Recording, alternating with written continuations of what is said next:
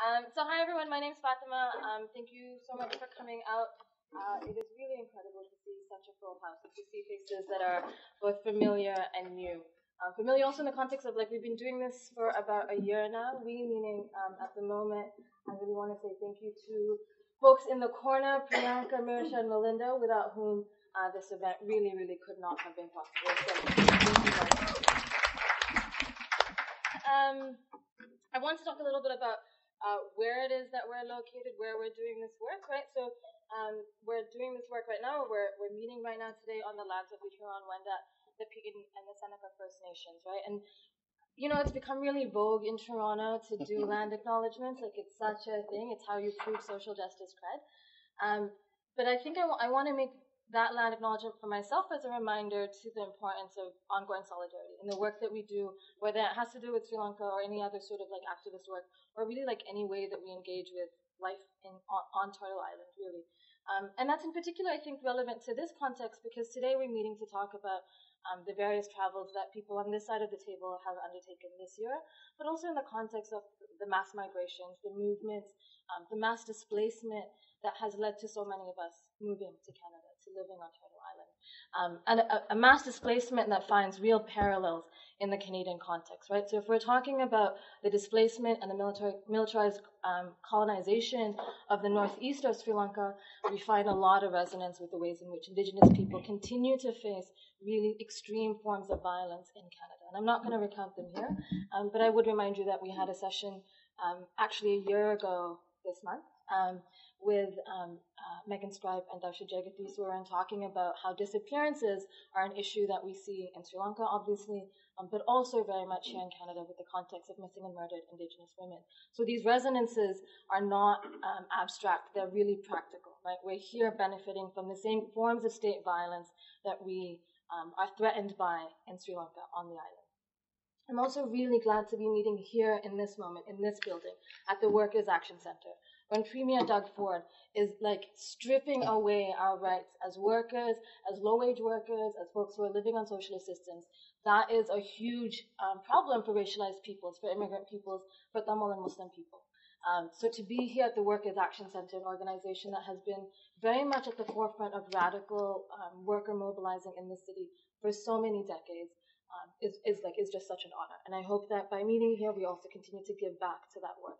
The attacks on workers are attacks on our communities, our friends and our families.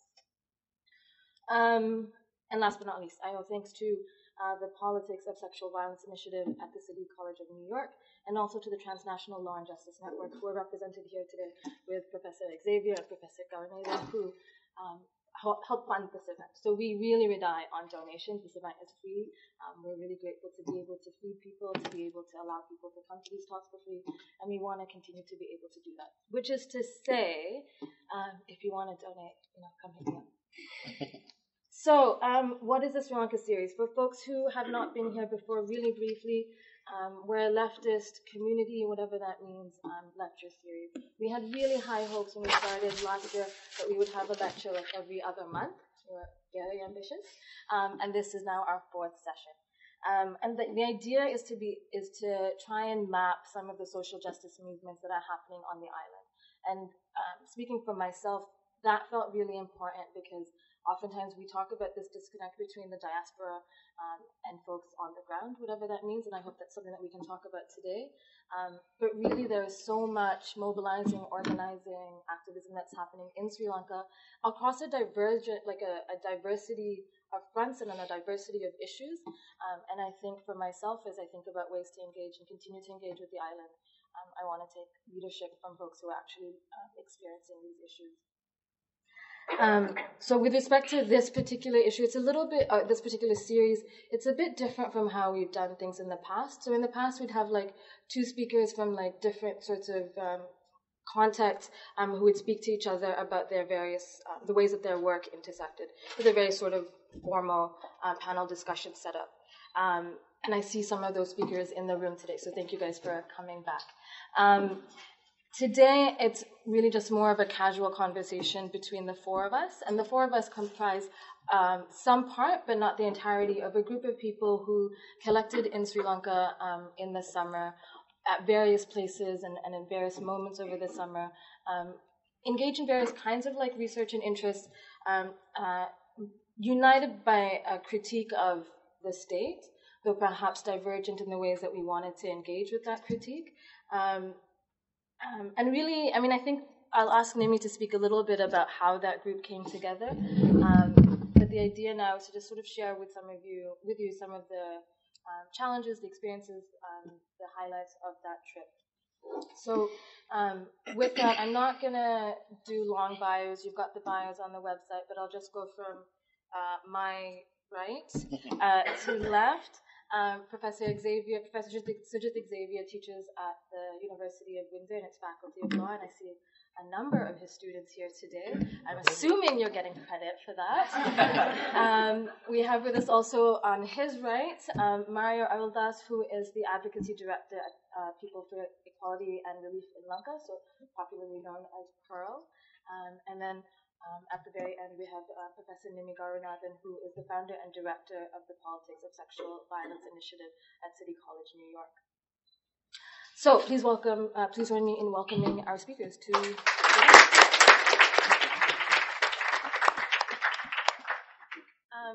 So harking a little bit back to what I had started with, maybe Nimi, because you had created this sort of gathering, you orchestrated it, curated it. Can you tell us a little bit about what made you want to start it? How did it come to be? Yeah, it's such a pleasure to be here. I'm going to speak as loud as I can. In general, I'm a little bit soft-spoken, so I do better with the mic, but I will let me know if you really can't hear me at all.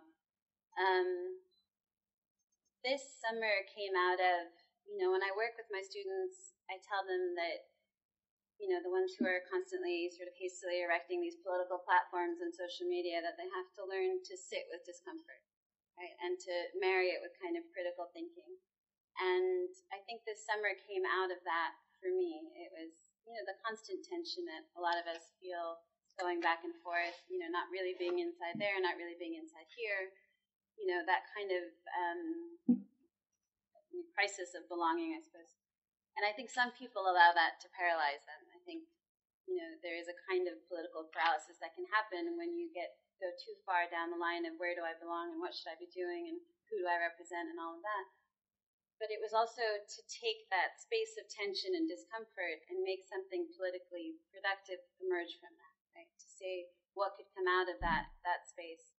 And in conversations with my colleagues and people who I've worked with, I so admire the work that they're all doing in different spaces, in organizing, in transgender, questions of transgender and law, questions of queerness, questions of immigration. Most of the people that I love who are just naturally a part of my community are doing incredible work, right? And we would all go back and forth to Sri Lanka, to the Northeast. And I think that this idea also came out of the question of loneliness, right? Doing this work is quite lonely.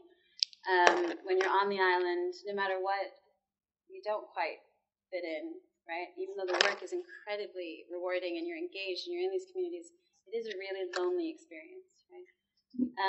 So if we were all going back and doing research in different ways on different questions, the idea was really conceived of as a political project. If we were all in the same house, right, the 10 of us working on questions of what was happening in history and Islam and transitional justice and gender and ex-combatants and transgender sort of activism, how would it shape our thinking? How would it to be in the same space and be doing this research, but also to be able to come back and have lunch and dinner and talk about these things? How would we inform, our politics in different ways? And also how would we address the loneliness? It gave us kind of a base to go out into the Northeast from. That was a comfortable base, not because we were all Tamil or off on the outside, but because we all have the same politics. I should just add one thing, housekeeping note. There will be papers going around if you have any questions, and then at some point we'll collect them and I'll add them to the list of topics as we go through. I think that point of loneliness is really powerful and exactly right, because I hear it a lot from conversations with people in Toronto, both like younger folks, like people who are in undergrad, and people who are older, the sense of like being alienated from broader mobilizing or from each other, even though clearly, like looking at this room, there's just this huge interest and generosity of attention. So maybe could the others of you speak about like how, speaking specifically about this issue of loneliness, did you feel that before going to Sri Lanka, in Sri Lanka, did you feel like convening in the way that we did address that in some way? Did it feel different at all for any of you?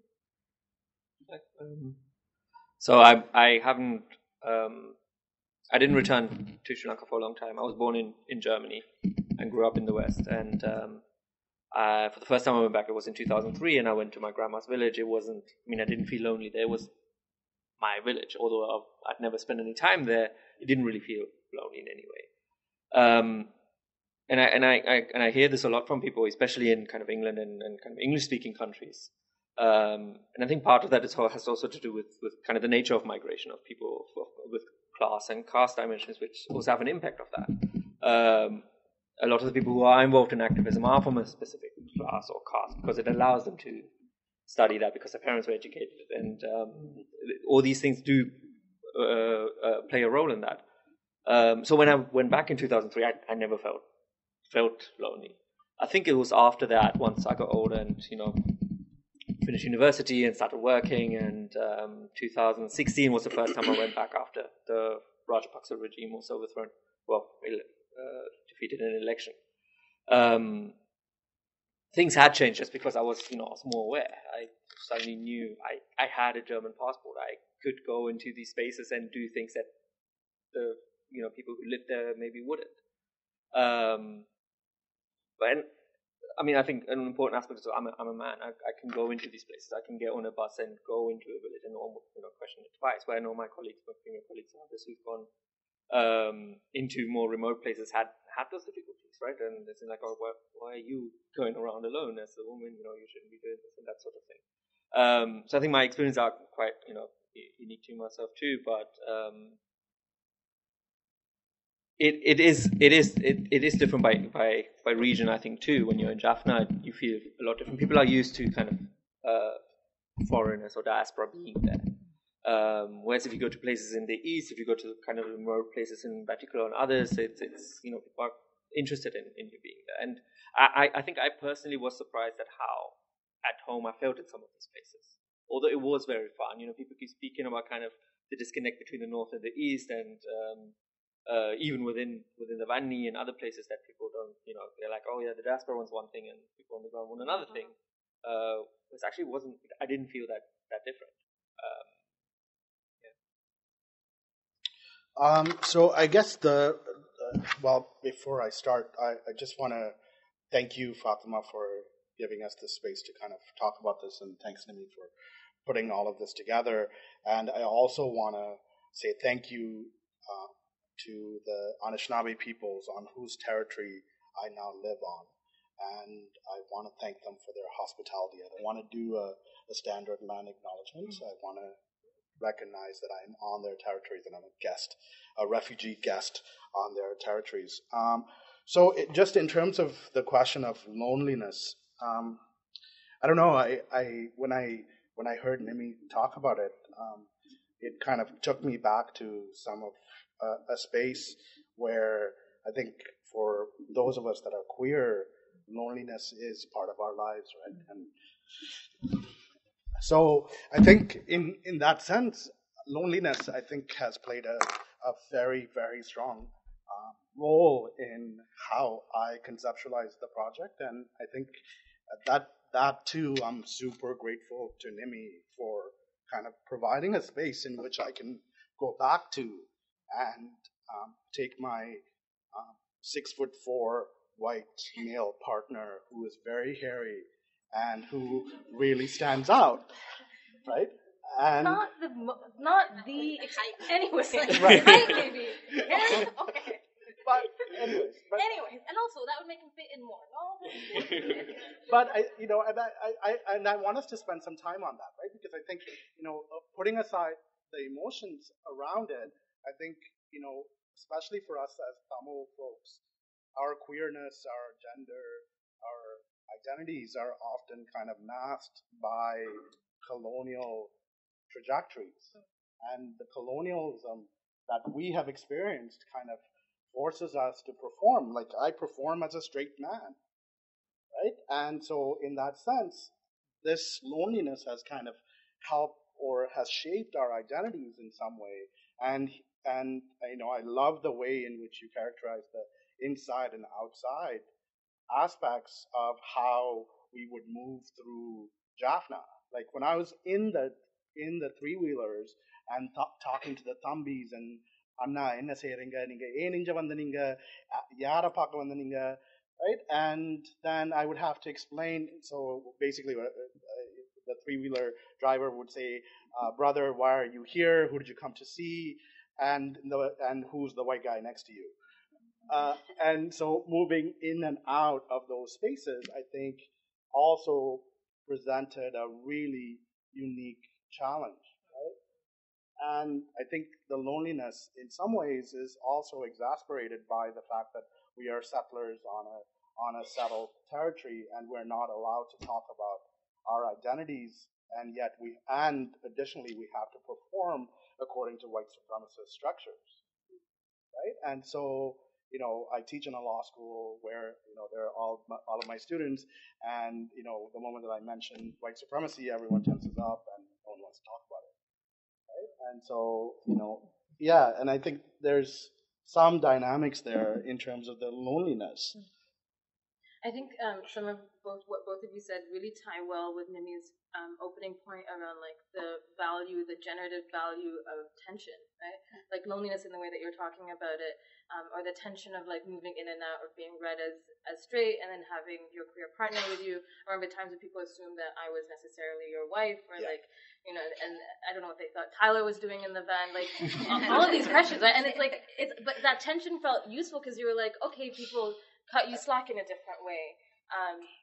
I think about like times when I was in three-wheelers or like in Batticload specifically, and whether I would get read. Well, I never got read as Muslim because Muslim had to look a certain way.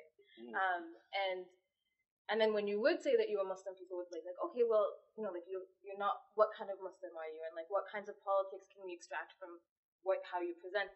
I mean, I think I experienced that most in Colombo. I think actually, where there was a sense of like, oh, if you're a Muslim and you look the way that you do, you have short hair, and you don't wear hijab, then you must be a Muslim whose politics align necessarily with like a liberal, and I mean liberal in the sense of like state-oriented kind of politics. And that to me was almost more frustrating than the kinds of expectations that I received elsewhere, which was like, well, obviously you should be wearing hijab, and why aren't you wearing hijab? And in some ways I found those questions less frustrating, because then I was like, okay, that's a conversation about like, how do we present our identities, and not a conversation necessarily or immediately about my politics. But thinking about this question of tensions then, were there any challenges that you faced on this trip? And I do want to talk a little bit later about like the rewards and the beautiful things, but what were some of the difficulties that, and any of you that you might have experienced over the course of the stay?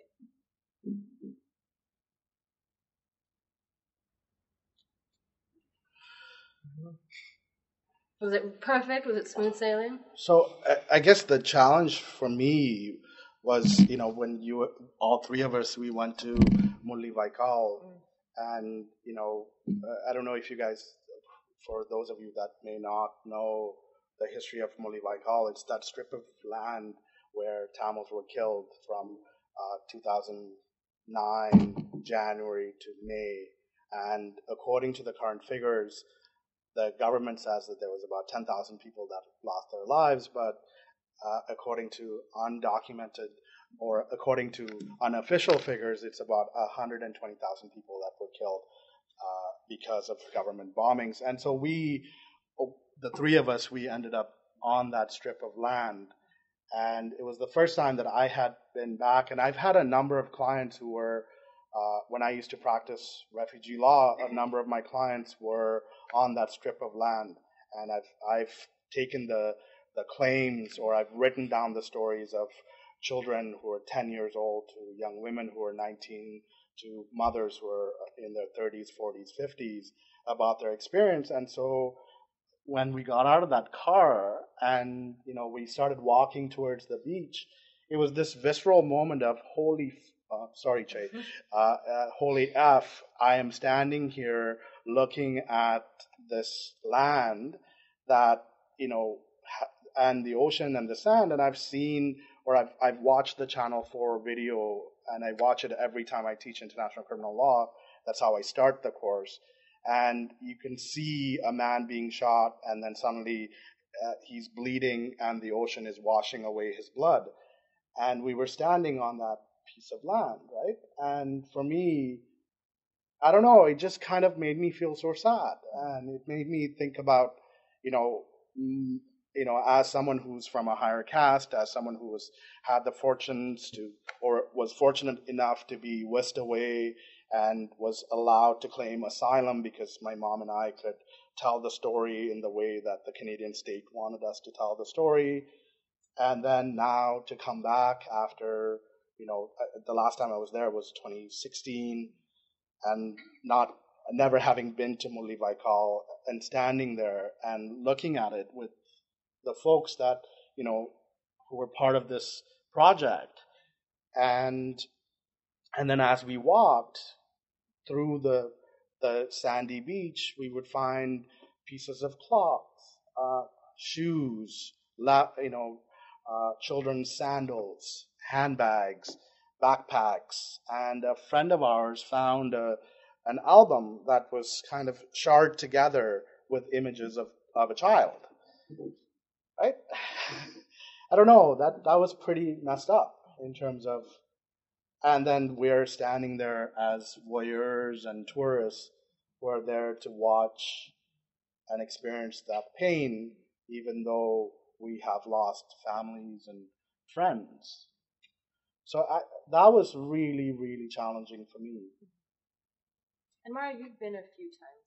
Yeah. Can you talk a little bit about your trips and it was you who coordinated us being able to go, which was really great. What were your hopes with helping people come visit? Because I remember after we went, I called up another friend who's from close by, and had asked her if she could also help us get there, and she was like, I can't because I live close by and I don't want to be seen there, because it continues to be highly militarized, right? You can see the army bases in sight. And so she was like, that's not something I can help with. So can you talk a little bit about how you organized that, why you organized it, what that experience has felt like for you?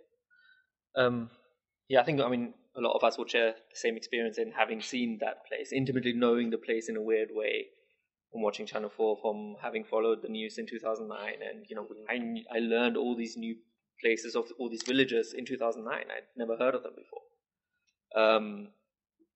And the first time I went there, it was, as I said, in 2016. I didn't have many contacts. We had a few contacts, but not really many. So a lot of the things I was just going in blind. I was just, finding them on Google Maps and just turning up at those places. And I think it was good that I did that on my own first, because, it was undescribable. The first time I went there was something that, I know people have worked on this stuff for decades, but, for someone like me, even having worked on it for 7 years, it was just such a difficult experience to be on that strip of land. And I was glad I was on my own. I was able to walk around. I was, able to think.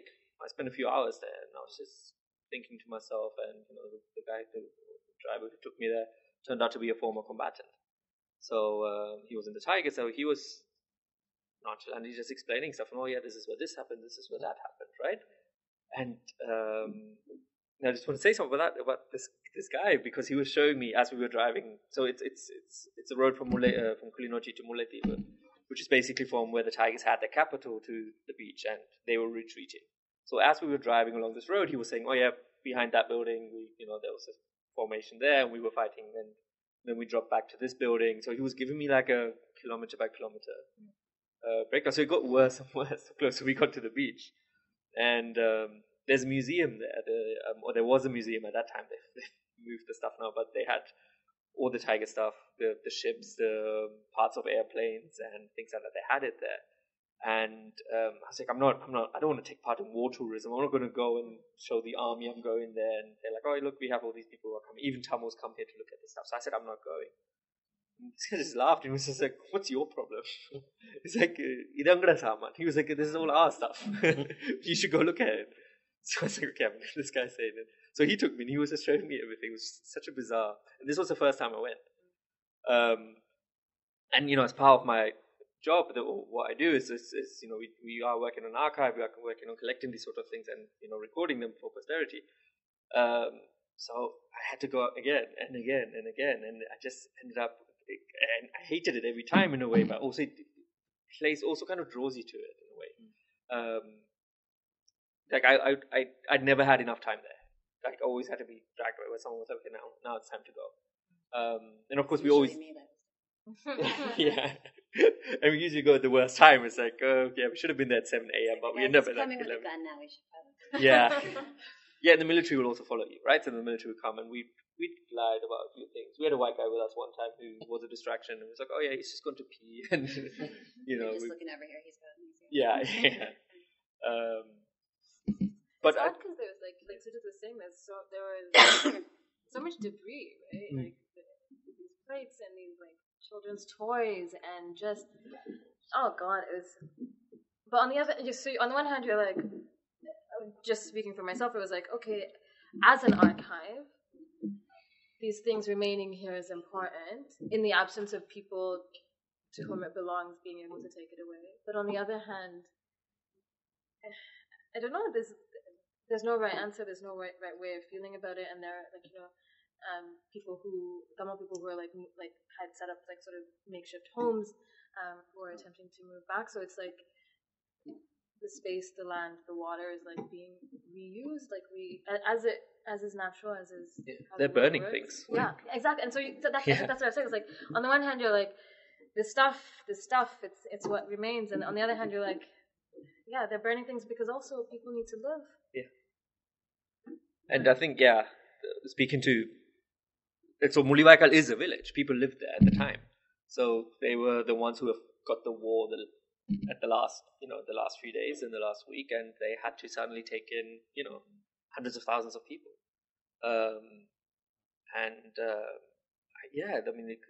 It's just such incredible people, because I was like, at that point, we were all just opening our doors and we, did whatever we could. And asked them, does it not bother you? All the stuff is still there. And what do you want us to do? We cleared our paths so we can go fishing. Other than that, because it goes on for kilometers and kilometers, right? It's not a short stretch of land. We saw a short stretch, right? It goes inland and along the coast. But I mean, for me, you get a sense of magnitude in a way too, and I hope I did. But usually, when people ask me to take them, I say, look, it is going to be tough. It is going to be difficult. I mean, most people are glad that they did go, because it kind of puts things into perspective a bit too. And how has Mulivaikal shaped your work? I think the issue with the beaches, or what comes out in the beaches, and if you talk about the trip and what was difficult, I think for me there's two sides, right? There's the engagement with the Tamil population, and then there's the work that we did as a group, right? So there's two sort of parallel political projects there. I think the reason that Mulivaikal is so intimately destructive to anyone who goes is because it reveals this intimacy of violence, right? It's what had meaning to you in those last days. Was it the cup that someone gave you? Was it the wedding photo? Was it? So it's just really the everyday side of this. We hear about the mass, the war crimes and all of that. That's all very big violence. It's like a capital V, right? But for me, having done this kind of rights work in Sri Lanka for almost 2 decades now, I'm continually surprised at what it is that kind of is what punches you in the stomach, or it's like a knife, right? It's always the intimacy of violence, right? It's always the thing you didn't expect, right? So I can say in an earlier trip, 2009, 2010, maybe around there, speaking to the people in the internment camps, I remember getting the reports of people living in there and how horrible it was, and the rapes and all of that. And then one woman said, I said, well, what did you think when they said the war was over? And she said, Dangaji, they didn't tell us that the war was over. And it was like that moment to me just seems so fucking inhumane. Like how you could not tell a population. And how that they couldn't tell. That they couldn't tell necessarily. Right, and they couldn't because of where they were and where they were, right? Yeah. So I think on this trip, in terms of engagement with the Tamil population, there was so much positive and so much. And I remember, we did these lectures, these workshops with young Tamil activists, which was the first time really that any of us could speak publicly in the Northeast about our work and about. And there were these young women who were so active and so engaged and so fierce in their critique of everything. And sitting next to one of them at dinner, and how broken she was about her position in the family. And when she kept saying over and over again, in the morning when I wake up to go to work to be a women's rights activist, and her brother stays home, Amma makes 2 eggs for Thambi and 1 egg for me. You know, and for whatever reason, that moment again was kind of the intimate side of violence that stuck with me. It was very difficult because I think when you're engaging with the population directly, right, you have far less ability to maneuver, right? But I can't change that. There's nothing really. I know that this is our society, it's our culture. I know it's these layers of captivity that she's living under, right? But on the other side, the work with the group, for me, when there was tension there, when there was issues within the group, again, that tension became productive because it was kind of a political territory I knew and I understood and was something I could navigate, right? So I can think of there was one moment where I was going with Thambi to meet the mothers of the disappeared who were protesting. And there was a number of folks there, and, you know, people were nervous about coming to the protest because they didn't feel that they had a role, or that what would they do there, or it wasn't their place. You know, and that became a really interesting tension to explore afterwards as, you know, for me it was, yes, when you go there, we're all going to sit around. It's going to be a little uncomfortable. Some people don't speak Tamil. You know, it is going to be awkward. You know, it's always awkward. But again, I think that discomfort is productive, right? You've shown up, and it sort of gets to this idea of belonging and you know, this is our community. There is a continuum here, you know, of if we don't go and sit there as a part of this protest, right, regardless of how uncomfortable and awkward it is, we're not automatically a part of things, we're not automatically embraced, but it is still something that we have an obligation to do, right, to engage in this politically. Again, otherwise you see a kind of political paralysis from this over, you know, analyzing of who belongs in what space at what time and what moment representing what. But we all went there and we sat there and it was awkward. But, you know, when we came back, we were able to have an important conversation. So I think the difficult parts of the trip that we're engaging with, you know, the population that is in this right now are always, they're just left with these untied strings because there's nothing one can do, right? But the difficulties within our group, I think, for me, were really, really productive politically. I was thinking about how, so we were in Colombo, we were in Bataclan and Jaffna, broadly, the group as a whole. Did you feel like there were you experienced things differently? Like, how different did those spaces feel for you? The politics of them, the culture, the community around some of the stuff that we were working on. I think everyone hated Colombo. I think that's fair to say. That wasn't. Why, though? Maybe why? Maybe we can talk about the politics of that. Why do you think that was? Go for it, yeah. Colombo feels like the Dubai airport now. Yeah, it really does. And I don't know, for me, my father and my sister both made their living by working in the NGO world in Colombo. And so I know the culture in Colombo, and I fucking hate it. They're just assholes. Right? And it's... Don't hold back, buddy. Just say it. What? Don't hold back. Okay. Just say it. Forget Che now. Yeah, sorry, Che. Sorry, Che. But, you know, and I think I guess let me try to kind of intellectualize and not stay away from profanities. I guess my discomfort with the ways in which the Colombo elites behave is that they replicate the colonial structures that they have learned from their masters, right? And often, you know, for those of us that are coming up from the north or the east or wherever, we're told, oh, don't replicate the Tamil nationalism because that's bad, or don't be too pro LTTE because that's bad. Or, you know, and like there's this narrative that's constantly being invoked to create this inside-outside space. And often, you know, if you're part of the NGO world, then you're told, well, you better toe the line, otherwise you won't get the funding. Or you better toe the line, or you won't get the invite to the embassy to schmooze with all the, you so-and-sos. Or if you don't toe the line, you won't get the next big thing so that we can tokenize it. Right? Yeah, it's funny because when I was a child, so my family lived in Saudi Arabia for about 10 years, and it was very easy to travel between Saudi and Sri Lanka because it's close by. It was like a 2 or 3 hour flight, if that. So we would go every summer, and Colombo was like the happiest place for me. Like we stayed with family, friends, and it was great. It was interesting going back then in my 20s and trying to reestablish like my own sort of personal relationships outside family mediated ones in the city, because I really struggled to find people who I had like sort of any sort of common political ground with. And I think fundamentally then Colombo, the problem was for me anyway, it was a problem of class. And kind of in the way, like it was like Dubai now, like there really isn't a place for the middle class, as far as I could see, in Colombo to just meet. Like there's this one park, that huge park where like this was clearly the place that all young people took all their dates to. It was hilarious. You'd go and you're like, okay, Tomo Singhali is Muslim. Everyone is here on a date right now. But that was the only public gathering space as far as I could tell. Otherwise, it was like fancy coffee shops everywhere, like where tea costs like $5 Canadian in Sri Lanka.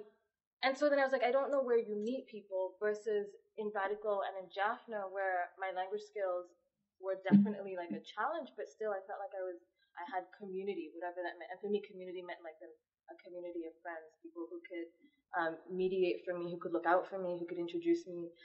And people were really generous with introductions in a way that in Colombo it really didn't. And then that became a thing around politics, like the liberalism of Colombo. And I use liberalism to very much mean not leftism, not progressive politics, was very much like, I remember I went to that talk that we went to, what was it, the memorial talk? Yes. It was the Neelan. Yeah. And I refused to go. Yes, you did refuse to go. And you're like, why are you going? And I was like, because I've never been. I'm curious. Let me go. And afterwards, someone was like doing introductions, and they were like, oh, you should meet so-and-so, because, Muslim women on Muslim issues, whatever. I was like, okay, fine.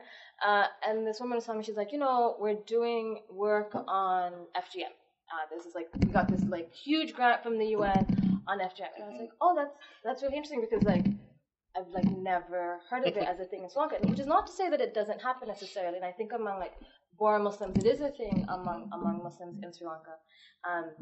But I was like, oh, okay, cool. Just and I genuinely did not mean this as like a pointed question. I was like, what is the word in Tamil? She's like, I don't know. What? How are you doing this? I didn't say this to her, but I walked away. But I was like, how are you doing this huge research project on a very popular topic? When I say popular, I mean popular among funders. And you don't know the words that people are using to describe the thing, the phenomenon that you're researching. It's because there's tons of money for it, right? And that is the thing that people are more likely to research. So going back to me for the question around tension for me and the difficulty that I continue to feel around Sri Lanka issues is like the thing that I wish there was funding, or maybe I'm glad there isn't funding for this, is like thinking about Tamil-Muslim relations. And like that is not a conversation that really happens in Colombo at all. But it happens, I think, in the north and the east in ways that are like also really heartbreaking. They aren't easy at all, but they were happening in a different way. And I think that was for me why I was glad when I was not in Colombo. It was like there was people I could talk to, people who had a different relationship to the war, who weren't as surprised that, the state would turn around after 2009 and like turn their attentions on Muslims, who weren't as maybe as so surprised by the ways in which when Rohingya Muslims were brought to Sri Lanka, they were attacked as well. But I think what you're saying, for all of us, it's about being able to have an authentic politics, right? That kind of is a through line in your life's work. And for so long, it was like, if I was going to engage in Sri Lanka, then I was going to completely morph everything about myself so I could work on the Tamil cause. I was going to suck it up with the uncles, and I was going to, pretend to be happily married, and I was going to do all of these things, right, just to do the work. And this, mind you, this is 20 years in, right? This is not like, all of a sudden. But it was also, all of these things we were talking about yesterday in a conversation, they take political energy, right? And for us, political energy is emotional energy. Right? All of these things, the performance of being this, this time in Jaffna was probably the first time where I was like divorced, and I was there, and where they would order a beer and they would hand it to Mari, and I'd be like, it's my beer, I want the beer. Bring the beer back here, But it's the first time in 20 years that I felt like I could stop doing that, because I was tired of the performance, the energy it took. And it was the same with Colombo. After a while, I realized like, would never, like, you wouldn't catch me anywhere near a UN meeting on Sri Lanka, or the version in the US, or Save the Children, or any of that shit, right? So why do I need to check in Sri Lanka? And I hope for the sort of next generation of activists who are doing this, it doesn't take 20 years, because I think I wasted a lot of time, right? Because you either do the political work, and then whoever is meant to follow you, will engage with you, or you spend all of your time trying to bring everybody along with you, and that includes Colombo Civil Society and the uncles and everybody else, and that takes all of your political energy, right? And in the end, you don't do the political work. So it's about, I think, being able to create this authentic politic across your life's work, right? Whether it's in the Bronx, whether it's with Indigenous people, whether it's, on the island, you have the same politics, and you're okay acting it out. Why do you hate Colombo? Plenty of reasons. I usually don't spend any time in Colombo. I fly in, and because I'm at work, I have to meet with the embassies and everything. But it is civil society to some part, and there is a sense of arrogance in Colombo, right? It's just this self-satisfaction of, hey, we are westernized, cosmopolitan people, and this is so fine. And they do see us as jungle bunnies, right? Tamil people, right? And Muslim people to some extent too. So especially when people from the diaspora come back, there's a sense of you shouldn't be there. You shouldn't be the one in DC speaking to the State Department, or you shouldn't be in London and do this, right? They feel encroached, that their kind of territory is encroached, right? That we're doing things that you didn't go to. I don't know what the schools are called, but there's like Oxford and Cambridge basically in Colombo version, and they're so proud of it, right? And Royal and St. Yeah, I don't want to know. I was just saying. So, and I think I noticed it pretty early, and now when I went the first time, I was reaching out to everyone. Right, I was emailing everyone, like, hey, I'd like to meet, blah blah.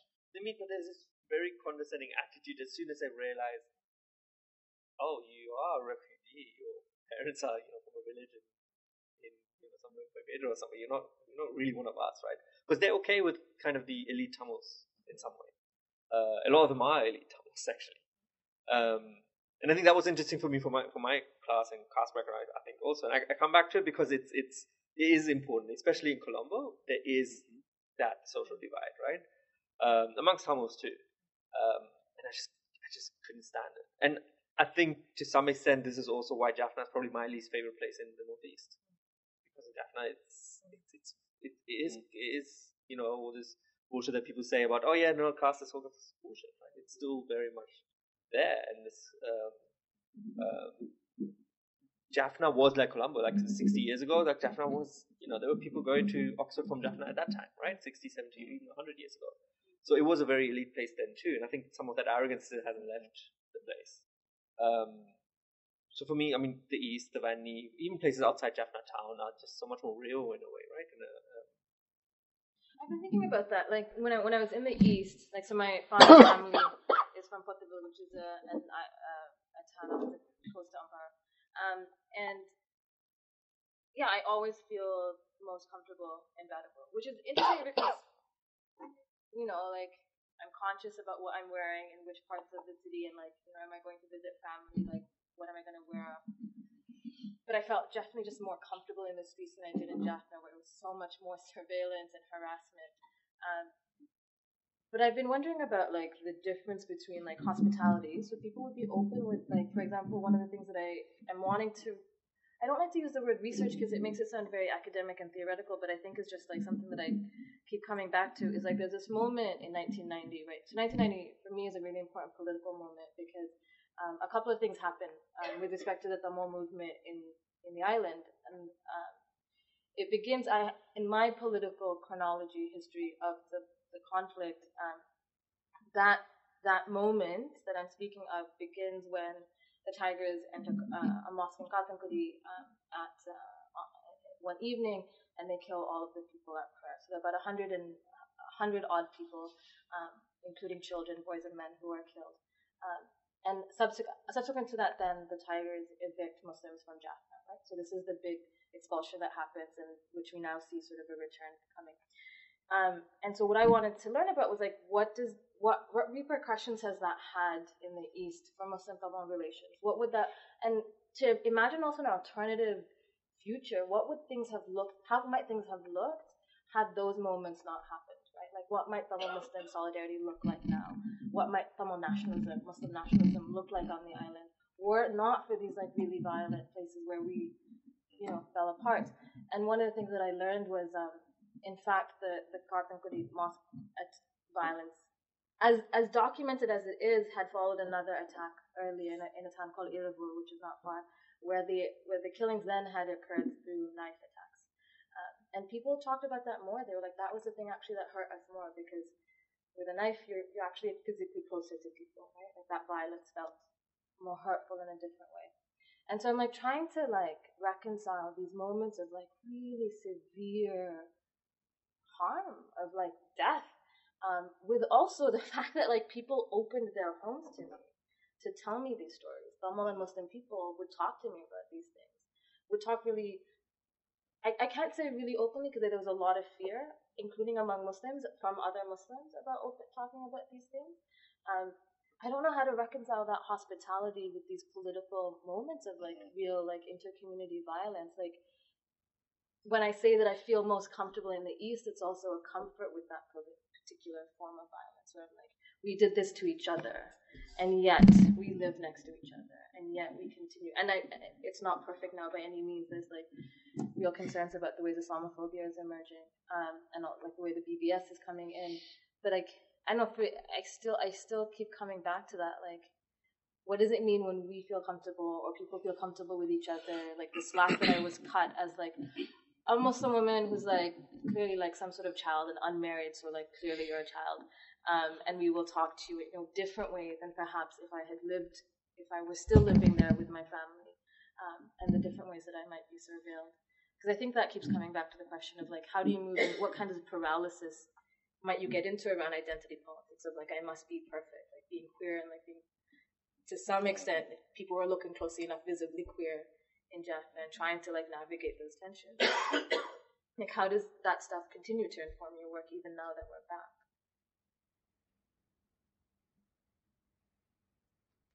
For me at least, I think about, or I push our students, I'm not as familiar with it in Canada, but I know that in the US, I feel that the contemporary political moment, the identity politics that's taken hold, has been really problematic for us. And what I saw was these fractures amongst women of color, right? That you had a number of South Asian women who were joining Black Lives Matter, and then you had in their classrooms they were engaged with their Black colleagues who would agree with the refugee ban, right? And they weren't able to understand this, right? Because they were supposed to be allies in this Black Lives Matter.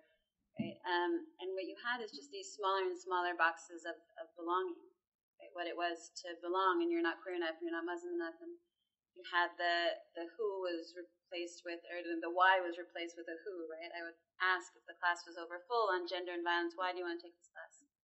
And the answer would almost always be, because I'm trans Native American. Why do you want to take this class?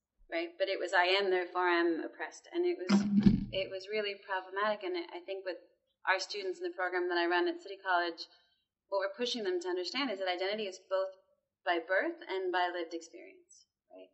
And I think that the identities that are formed by violence, for me, the political through lines are much stronger. Right? When you consider the identities that are formed in a moment of rape, or the political identities that are formed in mass violence, right? All of those things form a kind of politics, and they connect people to each other in ways that escape some of these narrow boxes of identity, which is not to say that those don't matter. Those are a part of it, right? The violence happens because of that, because of those categories, right?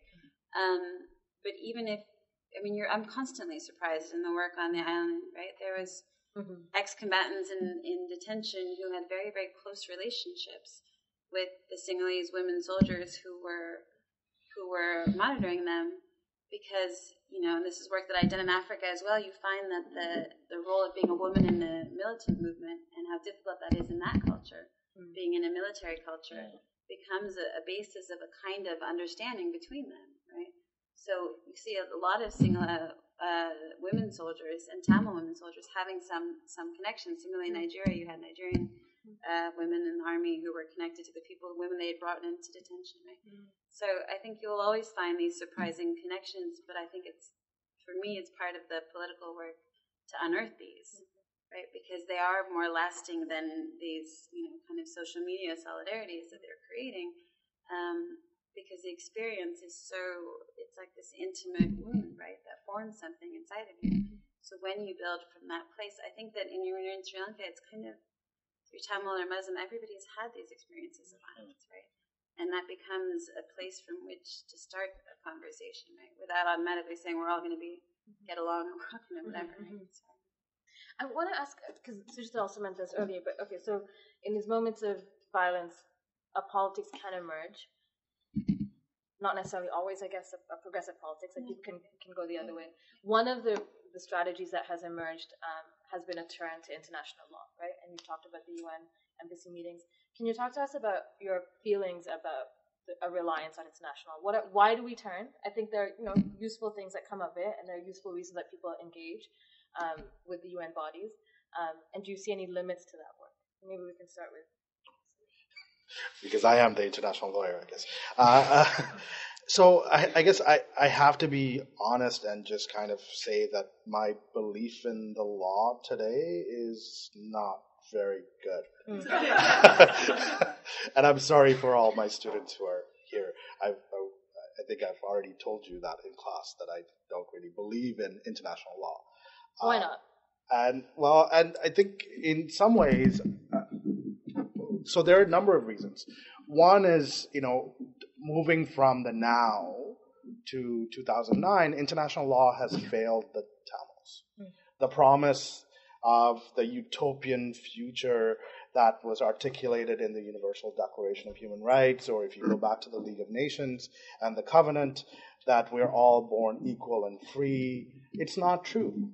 And I was just in Ramallah at Birzeit University in October with my colleague Reem Bhakti and Mudar, and I was part of a panel on human rights in international law and the Universal Declaration. And even in various spaces, people are kind of aware of the limits of law and the limits of international law. What are those limits? And I think the limits generally, and we can kind of, I can unpack it a little bit by saying, well, in order to kind of think about the benefits of international law, you have to ask, well, who created it? And it was created by a set of European nations, and it was set up to kind of benefit them. So people of color, indigenous people, were never meant to have the benefit of international law, which is why Sri Lanka, there is nothing. Right, in terms of transitional justice or international prosecutions, etc. Right, and so I don't know. I think we have kind of, Tamils generally have bought into the myth that law can save us, and that's not true. Law will never be the answer, because law is the tool of the oppressors.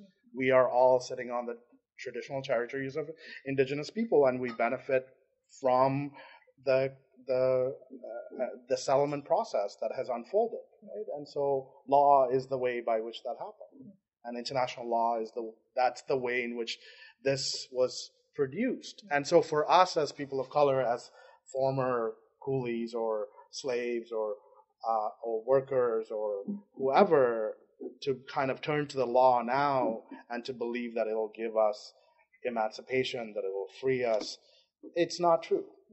But at the same time, I'm reminded of something that an indigenous scholar said in the 80s, where, we have to learn the white man's language. We have to learn how to play the game, because we need immediate things now.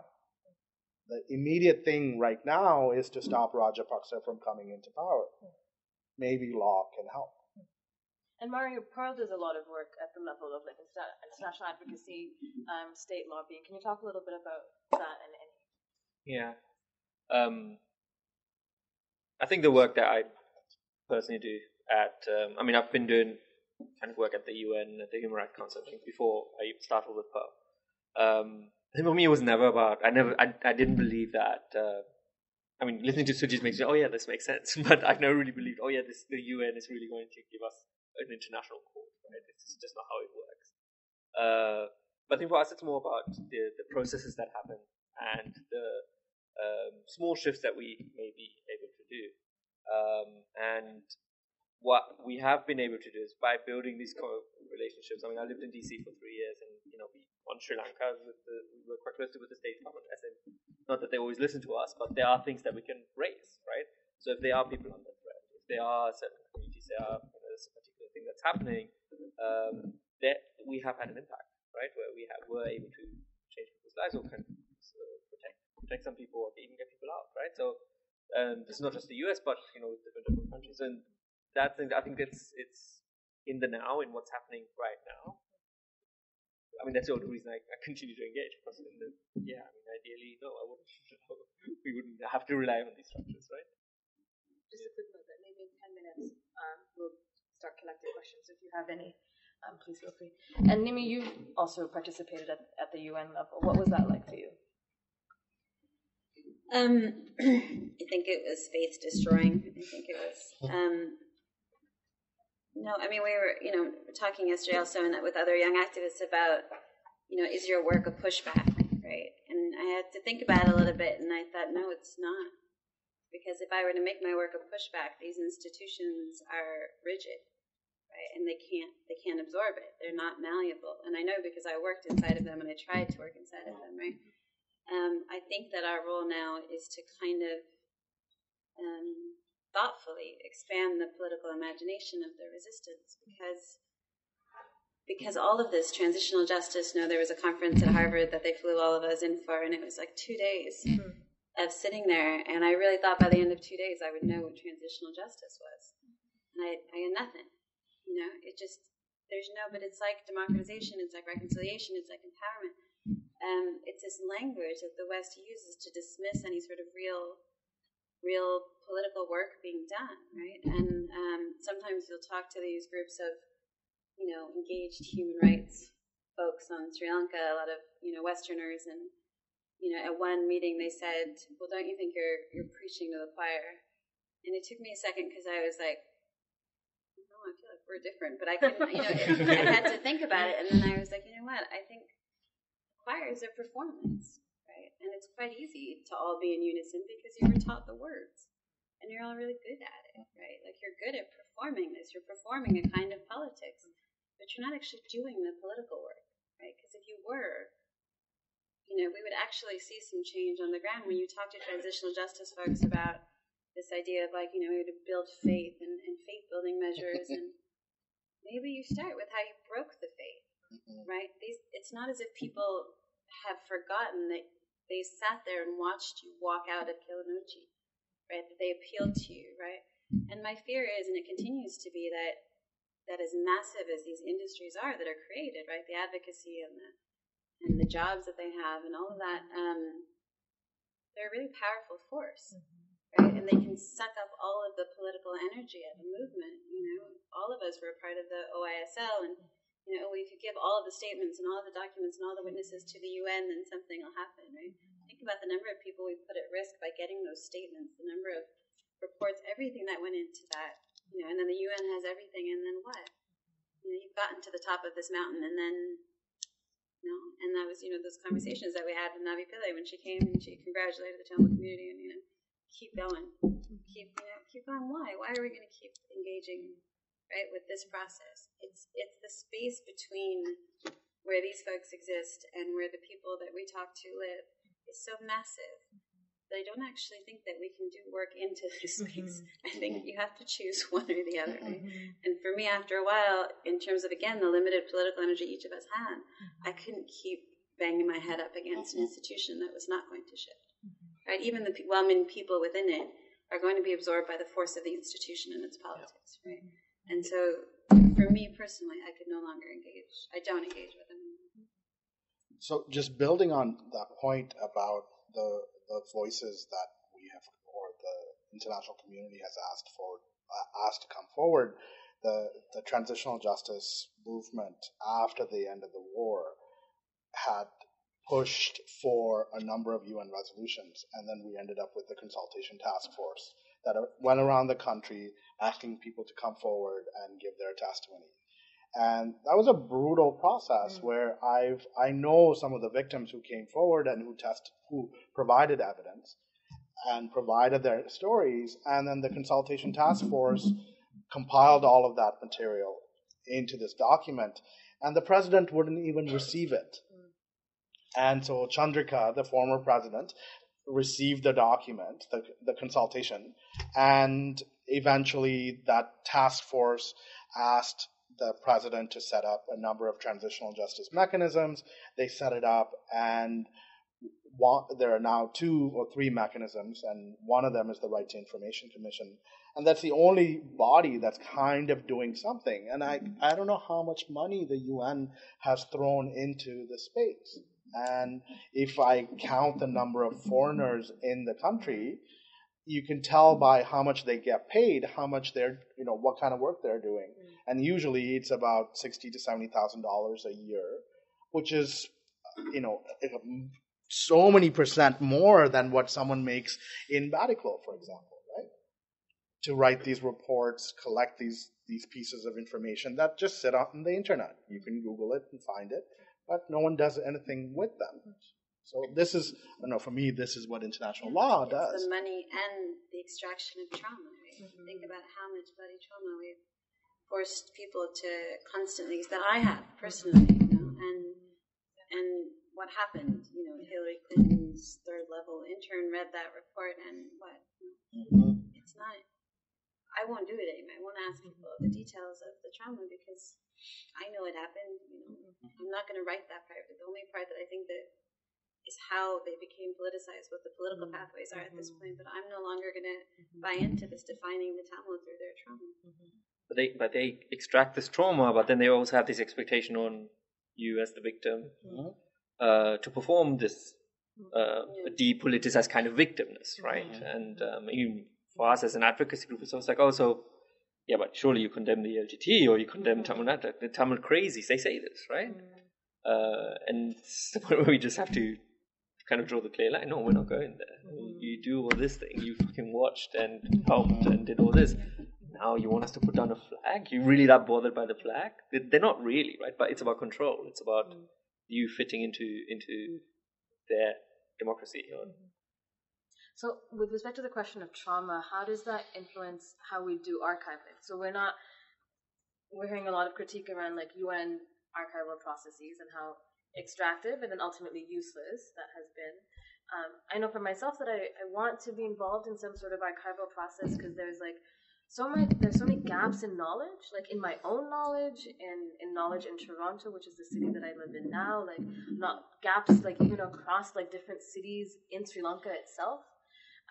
So just for myself, from an educational perspective, I want to be able to say like this thing happened and then this thing happened. Though really, I think ultimately for myself, maybe I'm more interested in like the emotional sort of elements of things and the political elements, as you said, Nimi, of like, and then how did that politicize people? Where do they go with that next? And what are their political aspirations broadly?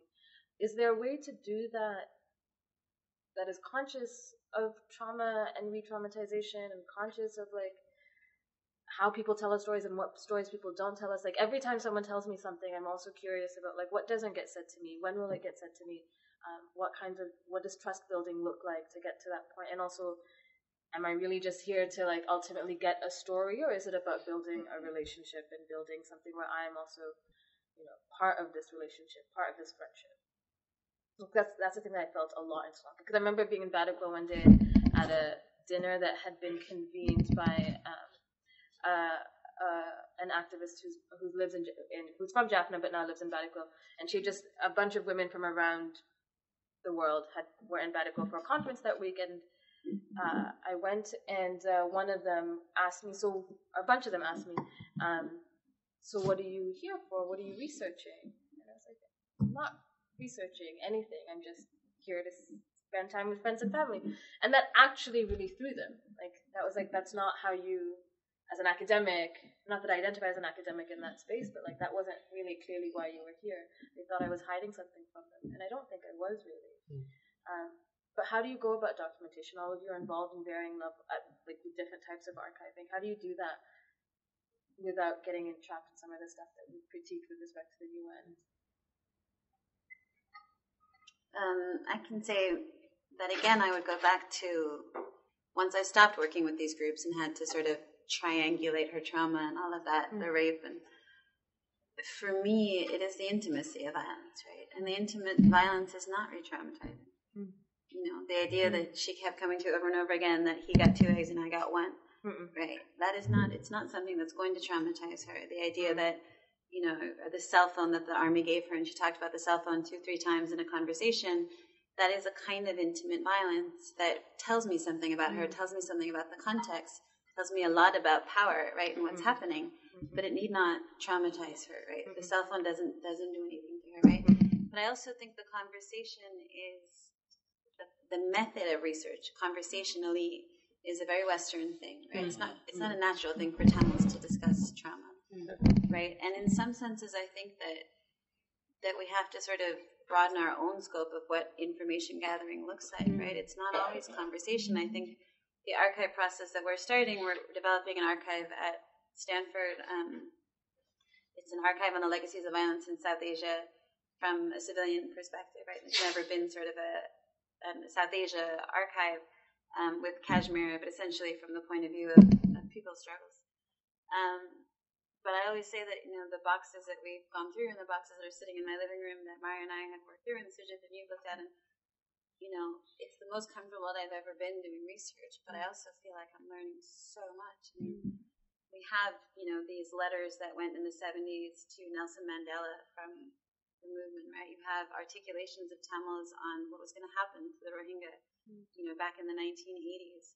You have pictures of women in bell-bottoms protesting at the White House, right? Women in saris and bell-bottoms protesting at the White House, you know, against genocide. You have the artwork of the fighters. You have the pamphlets of the dissenting movements, right? You have all of these materials, all of this thinking, all of this knowledge, all of this experience in art that was just in someone's basement until they dropped it off, right?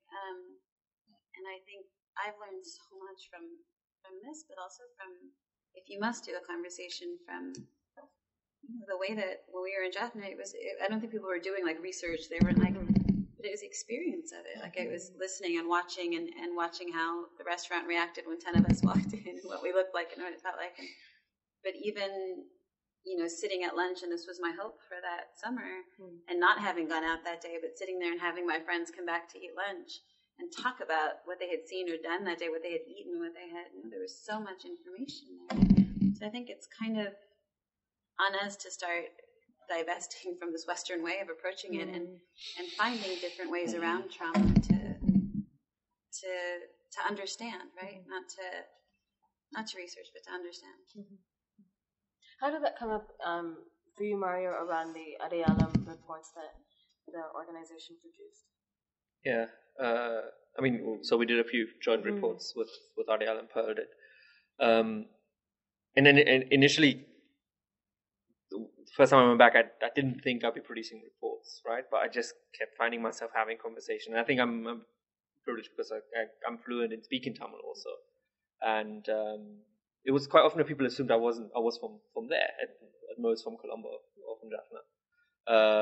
And even if they didn't, at first, you know, people may have been a bit cautious, but as soon as we start speaking, a sense of familiarity crept in. So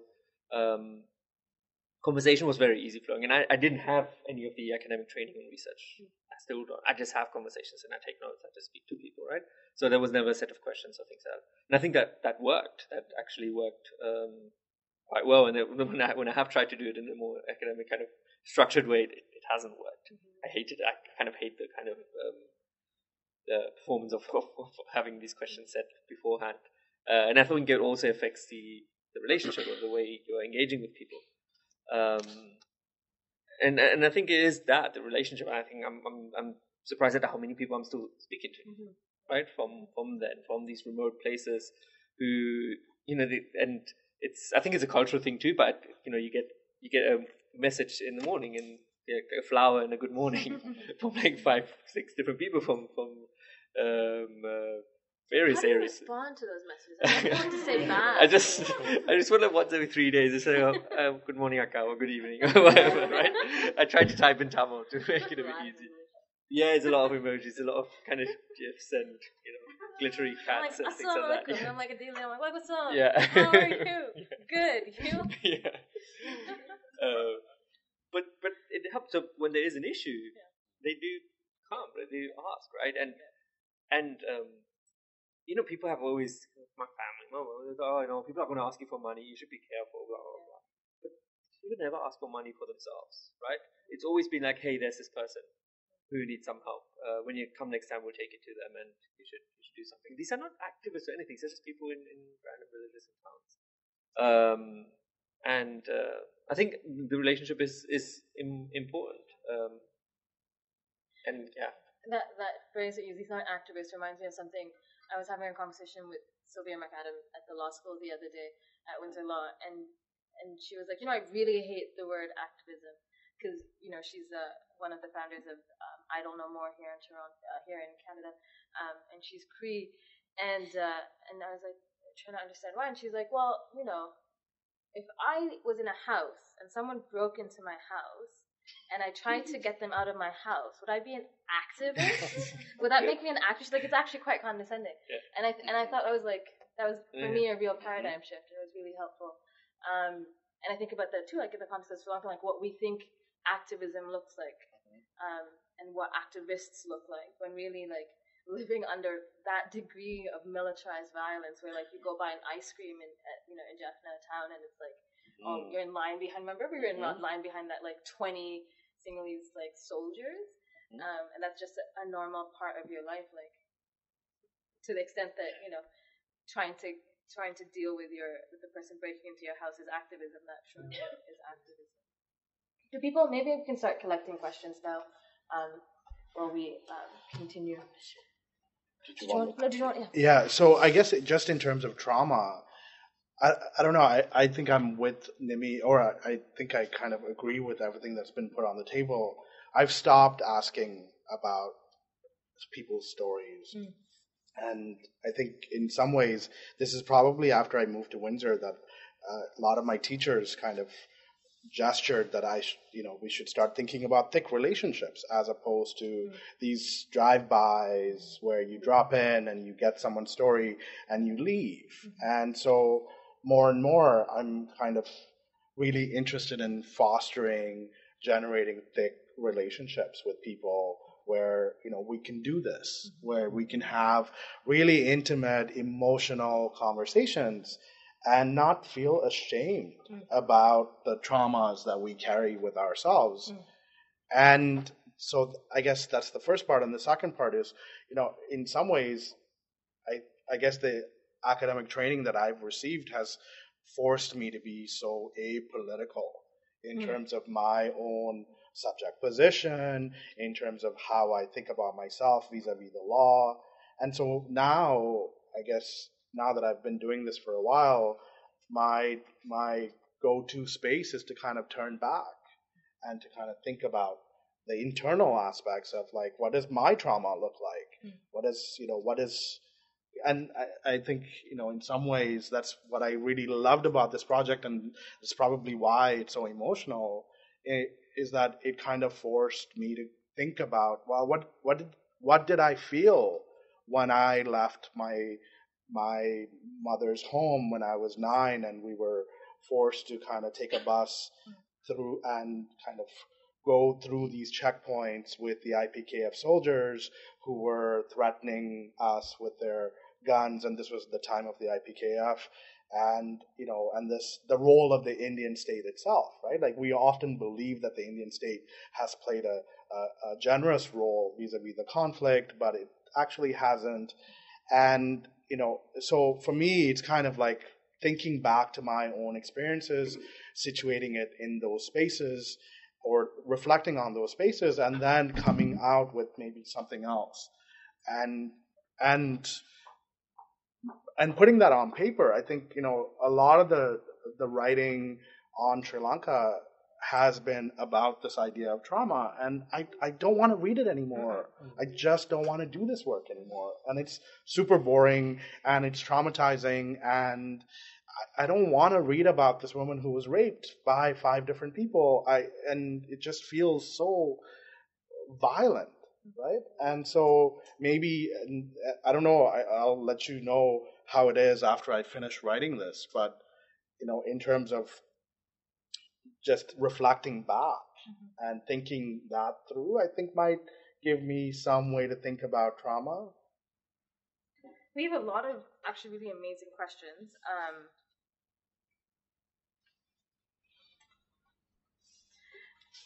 Maybe I'll start with, so this one, I think some of us have talked about this in the past.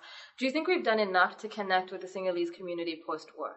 And do we need to? And do you think that's a critical part of achieving change in Sri Lanka? Thoughts? I'm going to give Mario that one. Post 2009, especially at the Human Rights Council, Tamil NGOs, Tamil groups, and Sinhalese groups were actually working quite closely together. But it's what I said before. There's this expectation that you leave your politics at home, right? That you stop that you buy into this idea of one Sri Lanka, or the unitary state, or Sri Lanka is a singular Buddhist majoritarian state, and it is throughout the state structures, right? But at the time, because Rajapaksa was in power and he was a threat to Sinhalese liberals too, I would say they used us, right? In 2015, when the election happened, they dropped us like that, right? All of a sudden, they wouldn't invite us to be on panels anymore. They just stopped. And since my first trips, when I was engaging with them at first, now I don't bother anymore because there's just no reciprocation in one. But also when we did ask them to do things, saying like, hey, you have more space now, so why don't you go out into the south and screen the Channel 4 documentary or things like that, right? We can't do that. If you're going to be allies, then you're going to have to put yourself on the line. There was no willingness to do that at all over the last 3 years. We've always been kind of chastised as people who rock the boat and causing trouble, and you see that now again with Rajapaksa's kind of return. The divisions between the Sinhalese NGO community and the Tamil civil society, in a way, have up further than they've been since 2009, I think. And I just try to think, why is it on the oppressed to kind of make overtures to the oppressors? Why is it always that way? And I did try, and I regret trying, because we would just push back and humiliate in a way, right? There's no point. There's no engagement.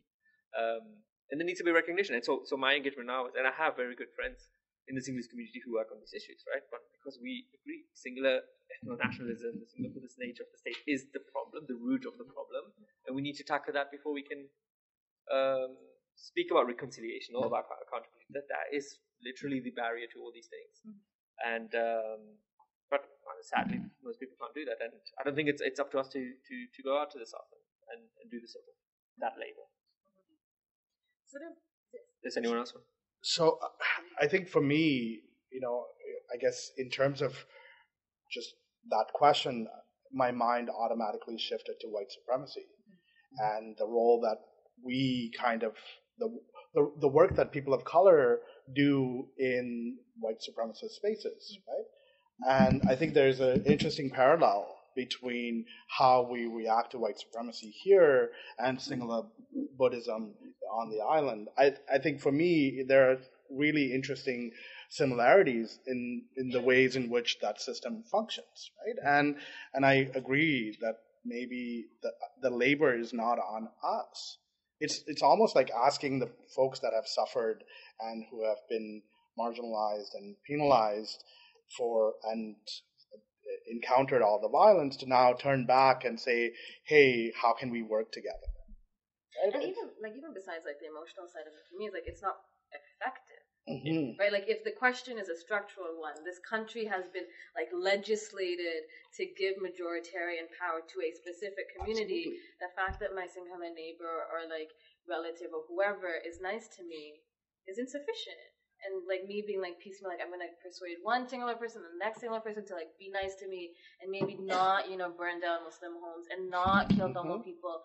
That's not gonna resolve the history out of which this came. It didn't come out of just because of like a couple of people were pissed at each other. It came out of political reorganization of the state. And it's a deeply colonial structure, and it's built into the Constitution. So if we want to start talking about cross-cultural dialogue, we need to start talking about a constitutional amendment, right? And that's not forthcoming. It's not. It's not there. So on that point, then let's talk about. I've got a couple of questions about Rajapaksa, obviously. What are your views on the current political situation in Sri Lanka with Rajapaksa? So Rajapaksa was the president who oversaw the end of the war in 2009, and many war crimes have been attributed to him and to his family and to his ruling party. And so now there's this constitutional crisis, which perhaps one of us can try and explain in a way that makes sense. But he is maybe back in power. Potentially returning as prime minister. Did it surprise you, or did you see it as inevitable? I should add, so after Rajapaksa's regime, there was an election, and the new president a new political party was elected, and Sirisena, the new president, was supposed to be like the Sri Lankan version of Trudeau. Not as nice hair, but basically, right? And it is with Trudeau's support that Rajapaksa has come in, right? In the last couple of weeks. So what has that meant for some of us? Has that been surprising? Has that felt inevitable? What kind of work needs to be carried out in Sri Lanka now? And would you see yourselves returning and congregating as a group? And the related question, what role does the international community have to stop Rajapaksa coming into power? What policies are in place to hold the government accountable? And what can we do to ensure the other countries and or the UN intervene? So, Rajapaksa, what do we do? Where do we go from now? And even more, for me, more than just Rajapaksa, what do we do with like a Sirisena who's willing to let this slide? I think we've all been asked, in different circles, what's happening in Sri Lanka is happening in Sri Lanka. Honestly, the answer for me is I don't care. What's happening, and what it reveals is how far the Tamil population is from the state, right? It was similar to in the book that I'm writing, people were asking, were you not going to comment on all these women being elected to Congress? And I said, no, I'm not, because it's inauthentic to the population that I'm talking about, right? The marginalized, undocumented population in the United States, the Tamils in Sri Lanka, for them, electoral politics has no meaning, right? That's how far this population is from the state, because the state doesn't want them to be close to them, right? What does sort of really get at me, besides this sort of misogynistic show of power happening in Parliament, is this idea, again, in Colombo, that you would be more offended by the fact that you might not be as democratic as you thought than the fact that you massacred, tens of thousands of people, right? And this is how strong this language is, the language of democracy, and the language of how much people buy into it, not only buy into it, but how much it is your sense of self, right? And when you attack something that's someone's sense of self, you can tell by this reaction that's happened in Colombo now that we can't be undemocratic, right? We can massacre Tamils, but we can't be undemocratic. So I think for me, that's the most disturbing aspect of it. In terms of whether we would go back, I don't know. It's up in the air. And again, it's not because of us. Well, I know, we all know we'll always be fine, right? We'll always be protected. But, we had such a beautiful space where we were able to welcome activists and writers and early researchers into the home that we were, just to come by and have conversations. And I don't know that we'd be able to do that again, depending on what happens, in a way that doesn't threaten them, right? You've already had, it's like this sort of red and blue count in the United States when votes are being tallied. It doesn't really matter who wins in the end, because what this is showing is how deeply divided this nation is. No matter what happens, at least half the population backs this guy, right? And so that's going to lead to something. That makes me think of Toronto politics. So for those of you coming from the States, we had an election recently, and the third runner-up is an openly known neo-Nazi, like open. She was like posing with the police, and she came third. So that is the city that we live in, and that proclaims itself as multiculturalist. Like I think I share your sort of like we get into the nitty-gritty of like this election happened, and then that election, and then this politician, and I'm like, and the broader picture of like state violence and of state like the depoliticization of marginalized peoples continues when we get lost in the weeds. We like what is it like you lose sight of the forest because you're focusing on the trees. Mm-hmm. But do you guys want to add anything about the Rajapaksa? Yeah, I think. There is the issue, as Nimi said, and that, most people I speak, there is a general sense of apathy amongst Tamils, where there's just like, like it's the same thing, right? Yes, Rajapaksa would be worse. I'm not going to say that he would be, the same as Sirisena. We were able to do the work that we're doing because the government had changed. But as people have said again and again, this is not change. This is just a temporary kind of relief of pressure, right? This could come back anytime. And yes, we did predict. We said this would happen. I wrote a piece just, I think, a week before it happened or something, where I said, this is inevitable. Because this is not about Rajapaksa. This is about single Buddhist nationalism, right? As soon as there's a government like the UNP or something that kind of opens up a bit or implements more liberal policies or something like that, there'll be a backlash. This has happened throughout the last 70 years, and I think this is the role of the international community is everyone. I think a lot of the countries they're like, where are the Tamils? Why is no one saying anything? You guys suffered the most from him, and we were speaking about this guy earlier who was tweeting, Alan Keenan from the ICT. He was tweeting about how he tweeted as public, so you can.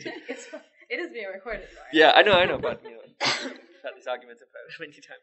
But it was surely Tamils would can't be the worst moment for Tamils. yeah, something like that. As in, be grateful because they're only punching you, they're not kicking you. So it's this twisted logic, right? And when I do meet with the international community, with governments or whatever, I just say, for as long as you do not refuse to address single Buddhist nationalism, this is going to keep happening. You're not going to have your partner in South Asia or your. The language of reconciliation that you're seeing. Once you buy into that, there's a human cost to it. Now, what did you do in the past 3 years? Everybody was like, "Oh, the rights activists should come out and engage in reconciliation and democracy, and everything's wonderful now." Now, what? You put hundreds and hundreds of people's lives at risk. Right, who now have to go, all these Muslims that disappeared, everybody has to go underground because they believed your bullshit reconciliation. Do you want to answer that? No. We've got 2 questions about caste.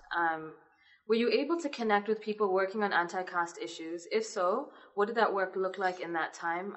For example, with the military presence and synchronization. And do you believe that caste played a significant role in the downfall of the LTTE/Tamil resistance? I think this makes me think of the questions we've been asked about, like community and like identity and belonging and tension. What do we do with these differences within our own communities? So I can start.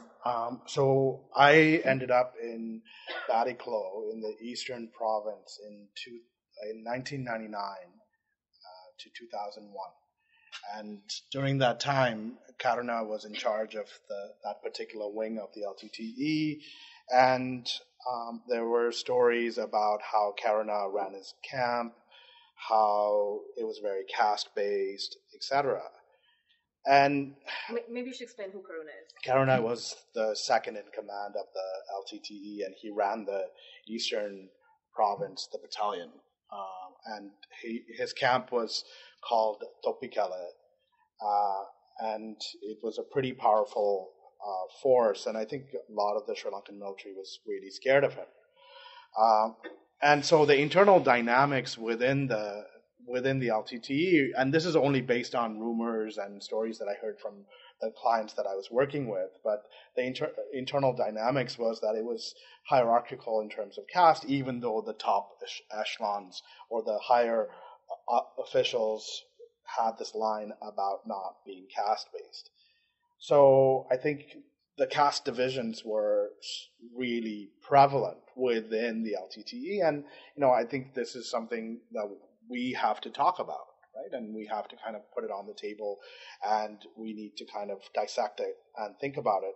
And there's also the added issue of the hill country Tamil folks who are the indentured laborers who were brought to Sri Lanka by the colonial masters, especially the British, who were not given citizenship, and they had to escape their plight, they left, and some of them ended up in these spaces in Vanni or in Badiklo, and they were the ones that were being sent out to the front line, right? So again, there's a nationalist identity that was kind of prevalent, and then there was caste-based identities. So I don't know. I guess how do we deal with it? I'm not sure. But I think one way to deal with it is to kind of recognize it and point to it. And do you see it in Toronto? Do you see it in absolutely, organizations that's working? absolutely. And when my father was alive, he would, and he was super casteist, and he would point out who was from which caste, and he was one of the most educated people that I knew, right? And so even amongst the educated caste or the educated folks, caste played a prevalent role in terms of marriage, in terms of who you associated with, in terms of behavior, right? So I think it's everywhere. It's part of our communities, and this is something that we never want to talk about. Yeah, I think the questions, when I asked questions about caste or anti-caste work that was happening, it was met with hostility, right? This Indian raw agents are kind of stir this casting up, but really the LTT got rid of the caste problem kind of narrative, right? It's especially prevalent in the diaspora. I think people in the Northeast are a bit more real. Come on, yeah, everyone does look at caste there, which is also problematic because they put a lid on it, they didn't resolve it, right? And it is an issue in activism. So when, for example, there's a Kerpapala land protest where the military is occupying huge amounts of land, and the people who lived on that land were protesting outside it. And this was in an area formerly held by the LTT. And I went to the protest, and I noticed the people sitting in the tent, similar to the protest that we went to, and another group of people sitting outside under a tree. And then food came, and they were cooking, but food came for this group. And I said, what's going on? And so I went to sit with these other people, and I started speaking to them, and I realized they speak a bit different. They were upcountry origin people who had come to the Vadni in the 50s. And then it became clear to me, this is a caste-based division. So it is there. It is, visceral. It's in all these spaces. And I think, especially in activist spaces, in the diaspora, for example, if you look at the organizations, I think we should do a survey and see how many are not non-white men, right, who are leading these organizations or who are active in these spaces. And it's the same on the ground. The people who are activists, the people who are politicians, they're either Valalar or they are, henchmen in kind of their communities, right? And this is where the EPDP and other kind of paramilitary groups and Explain what the EPDP is. The EPDP is the Ulam People's Democratic Party. They were a nasty group, paramilitary who were working with the Rajapaksa government, and for years before that with whichever government was in power to fight the LTT. They were abducting, running extortion rackets, and because they had the support of the government, they were able to provide jobs. So I'm from a village on the eastern coast of the Jaffna Peninsula. There's a lot of sand there. So the EPDP would basically run these rackets where they just used to steal the sand. And people were killed over it. So in 2012, I think one of our neighbors was killed because he was protesting against it, saying, you should stop taking the land. Because that sand actually saved the village from the tsunami, right? Because there's huge sand dunes. You don't see a place like that in the rest of the island. So that's the sort of thing that the EPDP does, or did. And now they're back in power. So when Rajapaksa came in, the first thing he did is he appointed Douglas Devanatha as a minister again. But what the EPDP does do, what the other parties don't do, is they go into the oppressed communities, oppressed caste communities, and they go and they offer jobs and they build wells and they do that sort of thing. And that's how they've been maintaining kind of the electoral hold on sections, especially in the peninsula, but also in other places. That reminds me of a conversation that's been happening in Toronto around the failure of the left to mobilize racialized, low-wage immigrant communities in Toronto. Like we keep talking about, there's an assumption that, racialized peoples are necessarily more conservative, less leftist than their white counterparts, and really that's reflective of the failure of the white left to mobilize or to treat people with that dignity and respect, and the savviness of conservative and of right-wing groups to know that it is on the basis of people's oppressions that you can manipulate them and exploit that, right? Yeah. Did you want to add anything to that, Amy? No. Work on it more than This is a factual question for all of us. Can you tell us more about the workshops you led in Jaffna? How did you frame your approach? To teach less and listen more, how did you distinguish your approach from the limited approaches to reconciliation and transitional justice of other entities like the government and NGOs? So how are workshops different from NGOs?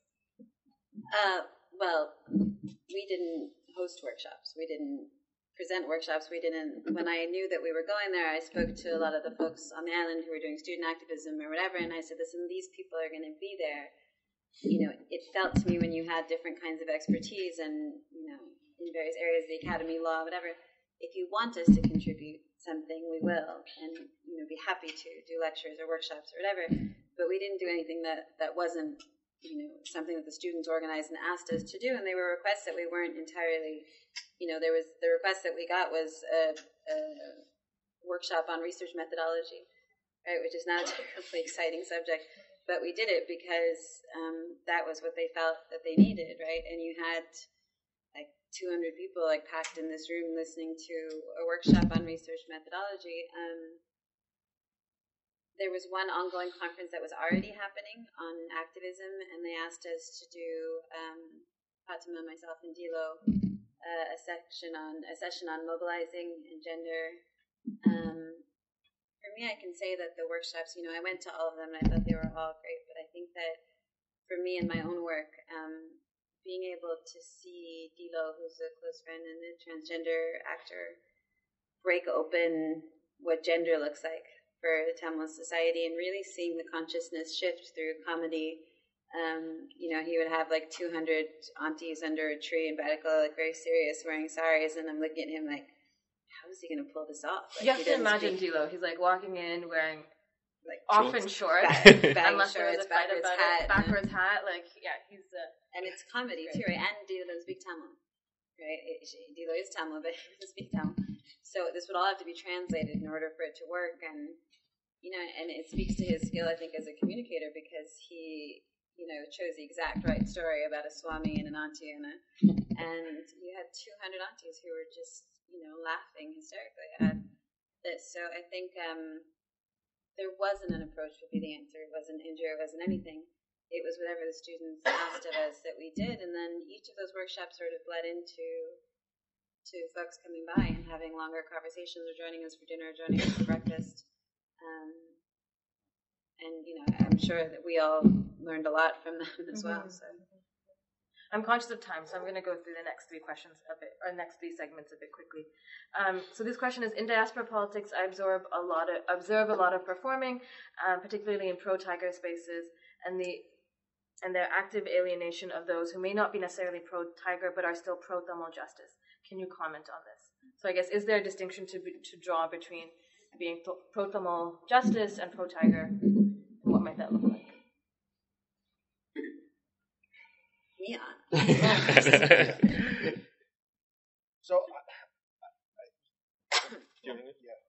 So I guess this is something that I've been struggling with, that I've been trying to write about for quite a bit, because I think there's often a conflation between being pro-Tamil, pro-LTTE, pro-Tamil nationalists, and I'm not so sure that these labels work for me.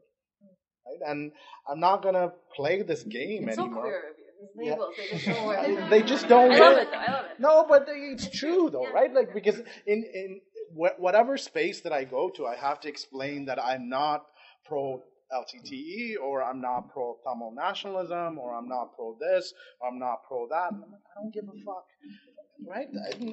At the end of the day, for me, what's really important is that I need to figure out my own politics in terms of all of this. And my own politics is that, look, I left my home to come and settle on these territories, which are not my home.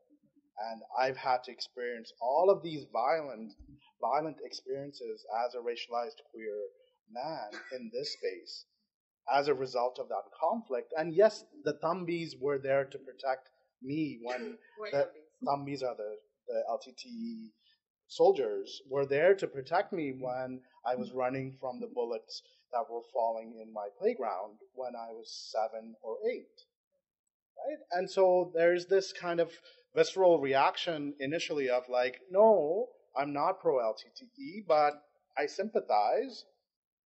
Well, yes, they did all of these horrible things to my friends and my family members. And yes, they, did all of these wonderful things to other people that I know. And I don't know, I think we need to kind of transcend this because this is paralyzing. And I think we're kind of playing the game of fitting into these boxes so that we can get the grants, we can get the, right? And I don't know, there has to be a better way. I think of when in 2009 in May, I was in Sri Lanka in Roundtable with my family, and it was a really probably life-changing moment, if you can identify those, where it was like my family is like Muslim. They when I was a child, the tigers came by our house and tried to recruit people, and yet these were also people who had stories of supporting the tigers, right? Of having joined the tigers, or people who were killed because they were seen one day by the IPKF, the Indian Peacekeeping Force, were themselves an occupying force, were seen to have given lunch to a tiger cadre. And I think that moment, those conversations were so crystallizing for me, because I was like, right, there's no neat box, there's no checking here or there, yes or no around this stuff. The tigers were a protective force in a particular moment, and the way that they came up, there's a lot to critique there. There's a lot of violence that happened in that process, but also this is in the context of a larger problem with respect to the state. For me, the sense has been, what has felt generative was people being able to say, in this moment, on this particular action, I say this, I take this particular position. And my broader politic is one, as this question has framed it, of pro-thermal justice, of pro-justice. And I'm trying to stay true to that, and that will be contextual. These are organizations that change with time. But yeah, Mary, could you answer that? No, and I think it's. I mean, for me, it also crystallized for me more once I started having more conversations in the Northeast. And I was afraid. I was like, I grew up in a very pro-FTT kind of environment, and I still am in some ways. And going to Sri Lanka, or going to the Northeast in particular, this thing, you do internalize it, right? All the criticism that you get from other people, you don't know what's really going on down there, right? But I think what I'm confident to say that the majority of people do have a critical view of the LGT, but are also still supportive, right? It can't be boxed like that. And this boxing thing, I think it's especially an issue in Toronto. It's probably the most toxic Tamil space I've been in, having lived in it before. But it's bad, and I don't know why it's so bad here. But in London and other places, it's just not that bad. There's still this control where you're like, you're critical of the LGT, so you're anti-Tamil nationalism, or you're anti-Tamil justice, or things like that. But I think these things are just becoming more and more irrelevant. You just be, and in the last 3 days, I was accused of being a terrorist sympathizer, who is and basically LGT outside and doesn't know anything of what's going on one side, and on the other hand, there were Tamils accusing me of having given up on Tamilulam, right? So it's and I'm like, you can both go fuck yourself. I don't care, right? And we just do what we do. And I mean, for me, I'm trying to be as reflective of my experiences with people there. And this is this is the thing. I mean, what does it mean to be Tamil? What does the Tamil nation include? What who's included? Who's not? Similar experience that I've had in staying in this the last trip was the first time I stayed in a Muslim village, and people were saying there, I was like, shit, man, this was a complete different space. 20 years ago, where these people were harboring and sheltering tigers at their own risk, and they lost a lot of people because of that, right? And so those people's frustrations with the Tamils, they were like, yeah, we did all this, and then he turned on us, right? There's no conversation about that happening amongst the Tamil community, right? But yeah, I mean, this is something that we should definitely have more open and more frank conversations about on our own. No, as Nimi said, there's no point in bringing everyone along. We should just do it. So, John. No, I have people don't say it to my face. I think they say it behind my back. But the only thing I would add to that is just the gender element to it. That particularly for young women activists, to just always be cautious of the ways in which these things become calculated ways to dismiss you, right? And there's a number of ways that people do it, and you have to keep on being able to recognize that this is what they're doing, right? When they say you're being too negative, but you're actually just being critical. When they say you're too nationalist, but you're actually kind of representing an authentic sort of perspective of people. It's done in a lot of ways, but to just be cautious that this is one of those ways of dismissing your own sort of political platform. So on the question of like how we craft our politics, I think this question is useful. Where do you read to learn about Sri Lanka and the conflict? I feel like second generation Tamil folks have a hard time learning this history outside of academia and not by white people, please. That's the request. Mm-hmm. What are you reading these days? I mean, I read a lot of narrative nonfiction. So I don't like stuff by Indians on Sri Lanka. We did read a lot of academic work, but I think that I'm lucky in that I've been able to be exposed to the actual writings of the fighters and the poetry and that kind of stuff. I think part of the purpose of Mara and I and others, working on the archive is to make that material available to more people, because it does feel like there's not enough direct source material, right? And there's such beautiful writing. I mean, some of the poetry of the fighters, some of the memoirs, that kind of stuff, right? In terms of history, I don't know, on the fighters, I like Adele's work, Balasingham, because it really is just kind of an embedded view of what it was. I think she writes in a really clear. And who was she? Adele Balasingham was the wife of the Anton Balasingham, the political strategist of the Tigers. But depending, I mean, I think again, it's not Sri Lanka. It's like, again, your political project, right? Mm-hmm. So I read a lot about women in the FARC or gender and militancy, or about women in Kashmir. But again, the stories that come out, the narrative nonfiction, and all of those things help inform how I think about Sri Lanka. So I read Nimi's work. I read Fatima's work. I recently found this Tamil historian at Cambridge. His name is Sujit. It's funny how everyone's name is Sujit. Sujit Sivasundram. He's pretty awesome. He has a new book out called Islanded. I don't know if it's new. I think it came out recently. So I'm reading that right now. And I think in terms of the stuff that I'm reading, I'm currently working on a project trying to think about the role of administrative law in the northern and eastern province of Sri Lanka. And so I'm reading a lot of archival stuff, or a lot of historians who are white folks who are either Portuguese or Dutch, and thinking through what the Portuguese and the Dutch have done in setting up that infrastructure.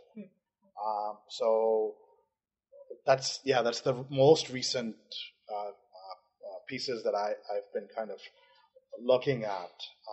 But there's tons of other folks. Sivanandan. Sivanandan's work is, I think, one of the most. He's a critical race scholar, Sri Lankan Tamil, who ended up in the UK, and he participated in a lot of the British critical race conversations, and he headed the Center for Race and Class in London. And he recently passed, and a friend of mine, when I first moved back to Sri Lanka in 1998, gifted me a copy of When Memory Dies. And I think that was one of the most important pieces that I read that shifted my thinking around Tamilness. I think it was quite powerful. The Broken Palmyra, for example, is another piece that I often sometimes go back to. I know people may not like her, but I like it. It was formative for me. So A. Sivanandan died last year, based in London, and he was a contemporary of Stuart Hall's. So people may have heard of Stuart Hall, right? And his work, Sivanandan's work on like race and class in the UK in the 70s and 80s is phenomenal. It is like, and just listening to him speak, he's this incredible orator, definitely someone to look to, and someone that, like, when I think of like leftist histories in the Tamil movement, among Tamil peoples, definitely, like in the English language in particular, like he really stands out as a beacon. So I would strongly recommend him. I don't read that much, but Shalin. Shalin's work. Oh, Shalin. You mean the journalist? It's all in Tamil, but that's it. It's all. I mean, the issue is that a lot of the good detailed stuff is in Tamil, and I struggle to read in Tamil. I can barely read headlines, and I think I stop at that. But some stuff does get translated. But there's also quite a lot of stuff being done by Tamil scholars. So there's a book which has been quite useful for me in kind of the research that I'm doing now. It's called Tamils in the Nation, written by Dr. Madhurika Rasaratnam. She's a UK-based scholar, an activist. She used to be with the Tamil Guardian too, and still is involved in some way. And she kind of maps the kind of development of Tamil nationalism in India, where it went basically from like we want independence to we're the second wealthiest state in India, and kind of the opposite trajectory that Tamils in Sri Lanka had. Mostly reading this really interesting book. It's printed in 1963. It's called Satyagraha, and it was written by a guy called Onnaya. It was printed in Jaffna. It's back in the day when Jaffna had a printers and book publisher. But it's just so interesting how similar the demands and the requests and the language used and everything is to what it is now. It's fascinating, and this isn't available anywhere online, or I will PDF it at some point and put it up somewhere. But just the way the protests are described, and it's like we're there now. We're there. What they were trying to do in the 1950s and 60s is what we're basically facing now with the state, and just kind of the realization that we haven't come far at all, right? So on that note, actually, that's a really great place to take us into the next step. I'm going to read all these questions together because they're somewhat related. How do we turn these intimate violences that form our political identity in people into a community of solidarity and resistance? For example, Tamil spaces, which are like alcohol as coping mechanisms, into spaces that mobilize political productivity. Relatedly, how can we learn from the experiences of colonization and state violence in Turtle Island /Canada/the UA, and the resistance of sovereign indigenous nations in Takaranto, Ontario, across Canada or the USA, to support resistance and sovereignty in the North and the East? How do you stay accountable in the particular line of work that you do? What level of criticism prevents the political paralysis that we were speaking of earlier? And relatedly, finally, what are some visions for the future / immediate goals that folks living in the east of Sri Lanka or other places that you visited there have in this post-war phase? Post-war being in quotation marks. So what does looking forward look like for you? Looking forward and looking inwards. It's not fair. You always look at me. You're there. Let's start with Mario this time. I think looking inward is an important thing that we have to kind of do. We're still kind of stuck in the politics of, and I'm talking about the Tamil community in general, and Tamil nationalist politics, which is the dominant politics amongst the Tamil community, and what that means in this day and age, what it should have meant in the 70s and 80s, in which it didn't, right? So the failures that were done, and kind of the. When I read this, and I forgot where I read this, but there was a reflection in the 70s and 80s when the armed movements were coming up of the past, and that's not happening now. That we're not looking at, okay, where did we go wrong? What should we be doing differently? And I think I've just been in Toronto for a month now or 2 months now, so I'm still fairly new to the place and still getting to know people and kind of getting into the kind of circles. But I'm looking forward to have more of those conversations with people here, with others who want to be active on these issues. But I mean, the bigger picture when it comes directly to Sri Lanka is, I mean, without kind of overcoming single Buddhist nationalism within the state, it's going to be very difficult to continue living as one country. And this is, when we say, "Are you pro-Tamil?" I'm like, yeah, I am pro-liberation because it's not working. Clearly, it's not working. We're at risk of violence. That doesn't mean that, once we have Tamil, when we get it, everything's going to be fine. No, there'll be a resistance within that too, right? Because no, it's not going to be fine. There's still so many issues within the community that we need to deal with. I don't think this will end. I mean, this is definitely something that will continue. I'll just say quickly on the intimate violence and how to mobilize from there. I often, when you talk about rape, right, and you talk about what it does to a woman, there's this idea that it makes her sad and it makes her sort of socioeconomically marginalized and whatever, right? The argument, from my work with Women and the Tigers is that it changes their politics, right? Which is not to say that, she's raped and then she's a nationalist, or she's raped and then she's a whatever, right? That's not how it happens. But what happens in those moments is that there's a kind of extreme marginalization that happens, right, to these women that makes one reconsider the context of your life, right? The contours of your life, what justice looks like, and for me, it's a big argument in the U.S. right now. I don't think mobilizing around trauma works. I think I'm probably going to be hung for that one day because it's anti-Me Too or something. But it's not about, trauma not being relevant. Trauma is relevant to women, all the time. But mobilizing around trauma is not a form of power.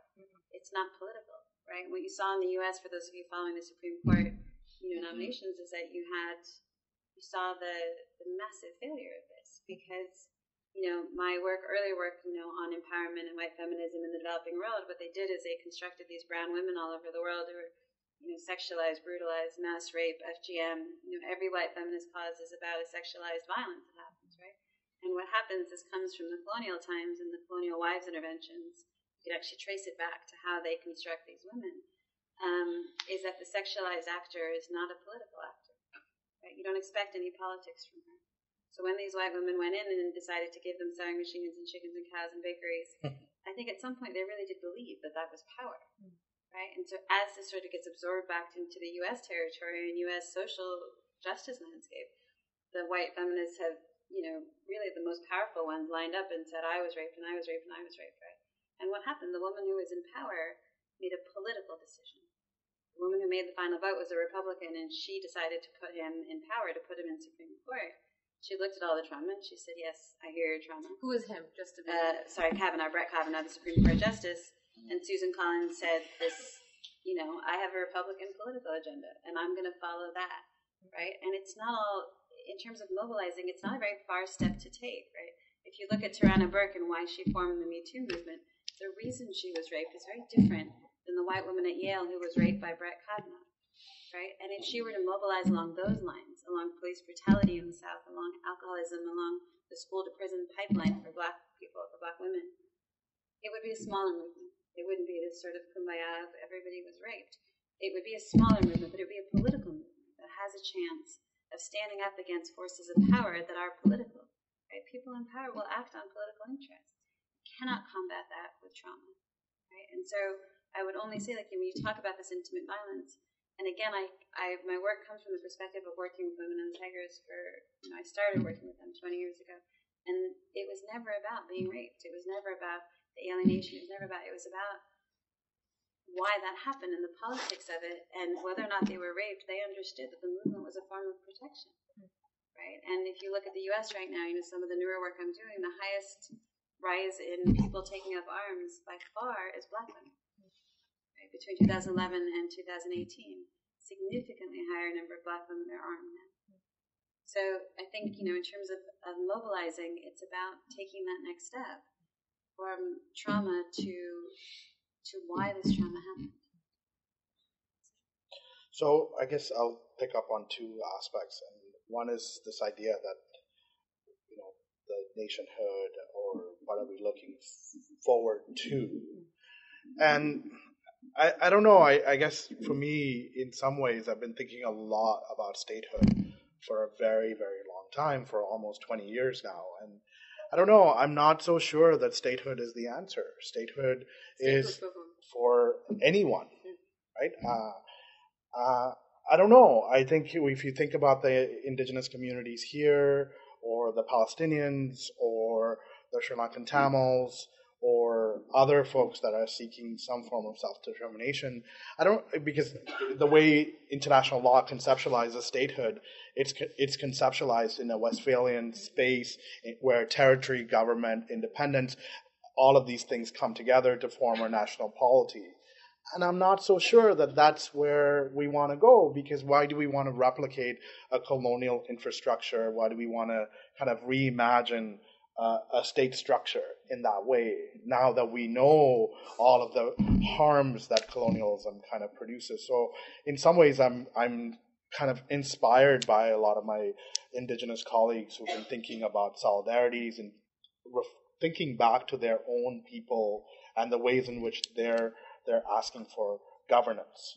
And I think there might be something there to kind of push and pull and tear apart. And I think that's where, in some ways, a lot of productive work can happen. And I think, in terms of folks that are thinking about this, we need to kind of we as academics, activists, we need to create spaces in which these kinds of conversations can happen, because I don't think these conversations are happening because the Tamil uncles are taking over and they don't let you speak, right? So, well, I in some ways might be the Tamil uncle too, right? So, and which then leads me to the second point, which is accountability.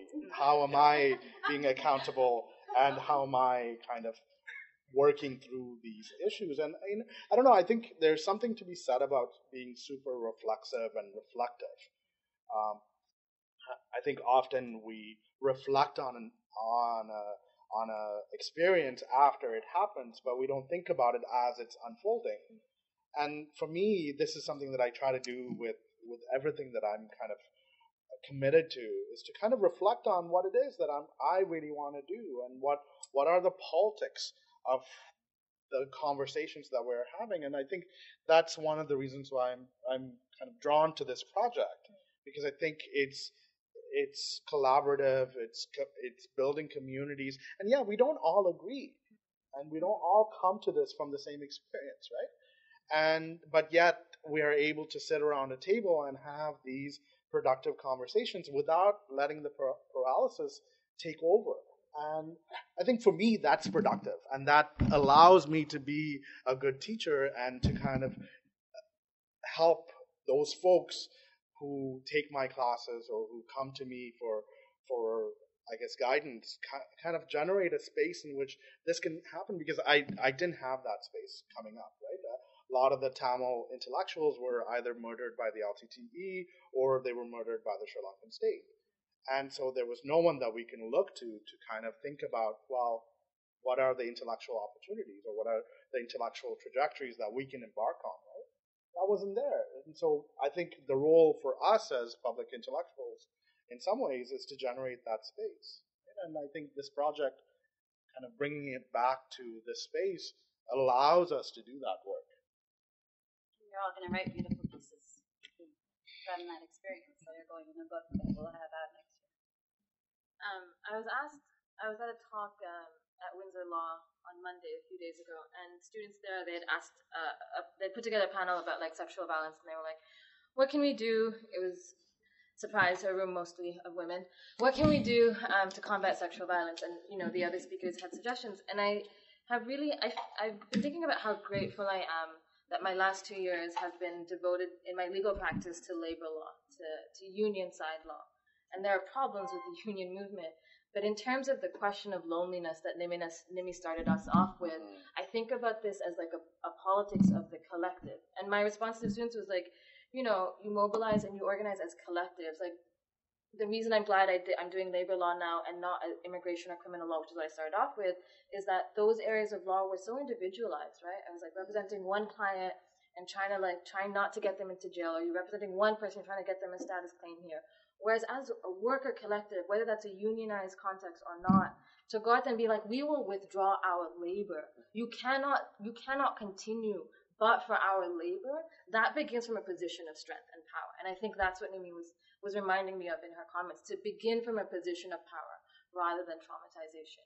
Not to say that traumatization doesn't happen to us, but that we find these collectivities and then we stand together, we stand with each other, which I think is also what these questions are signaling towards, because not just like standing together across the differences within Tamil movements, within the Tamil nation, but also across communities, when fundamentally some of the violences that we're experiencing, whether in Palestine or on Turtle Island or in Tamil Elam, wherever it is, are so like familiar. Like at some point we need to be able to connect those dots, but that requires, I think, us being willing to take risks and put our own privileges, benefits on the line in a way that I think Canadian multiculturalism teaches us not to, right? Like, we can just move up the ranks and become politicians. We have conservative MPs. We have conservative MPs who are Tamil, who are Muslim, who are immigrants. That is disgusting. But it works. But it works, right? Like, these are people who are out there being like, Tamil workers don't deserve $15 an hour. That, to me, is an issue of Tamil politics. And I think beginning from that position of like, here we have strength, we will mobilize collectively on our strength, and we will figure it out from there. Because I think people often ask, what is it? What is the next step? What are we working towards? I honestly don't know. I don't know what it looks like. But I know that having these conversations, and not just having the conversation, but being like, what is it that I give up? What cred do I give up? What social status do I give up? Collectively, we will be able to figure it out together in the face of really extreme amounts of violence, both here, but also on the island. So to that end, thank you so much. I feel like this conversation really proved out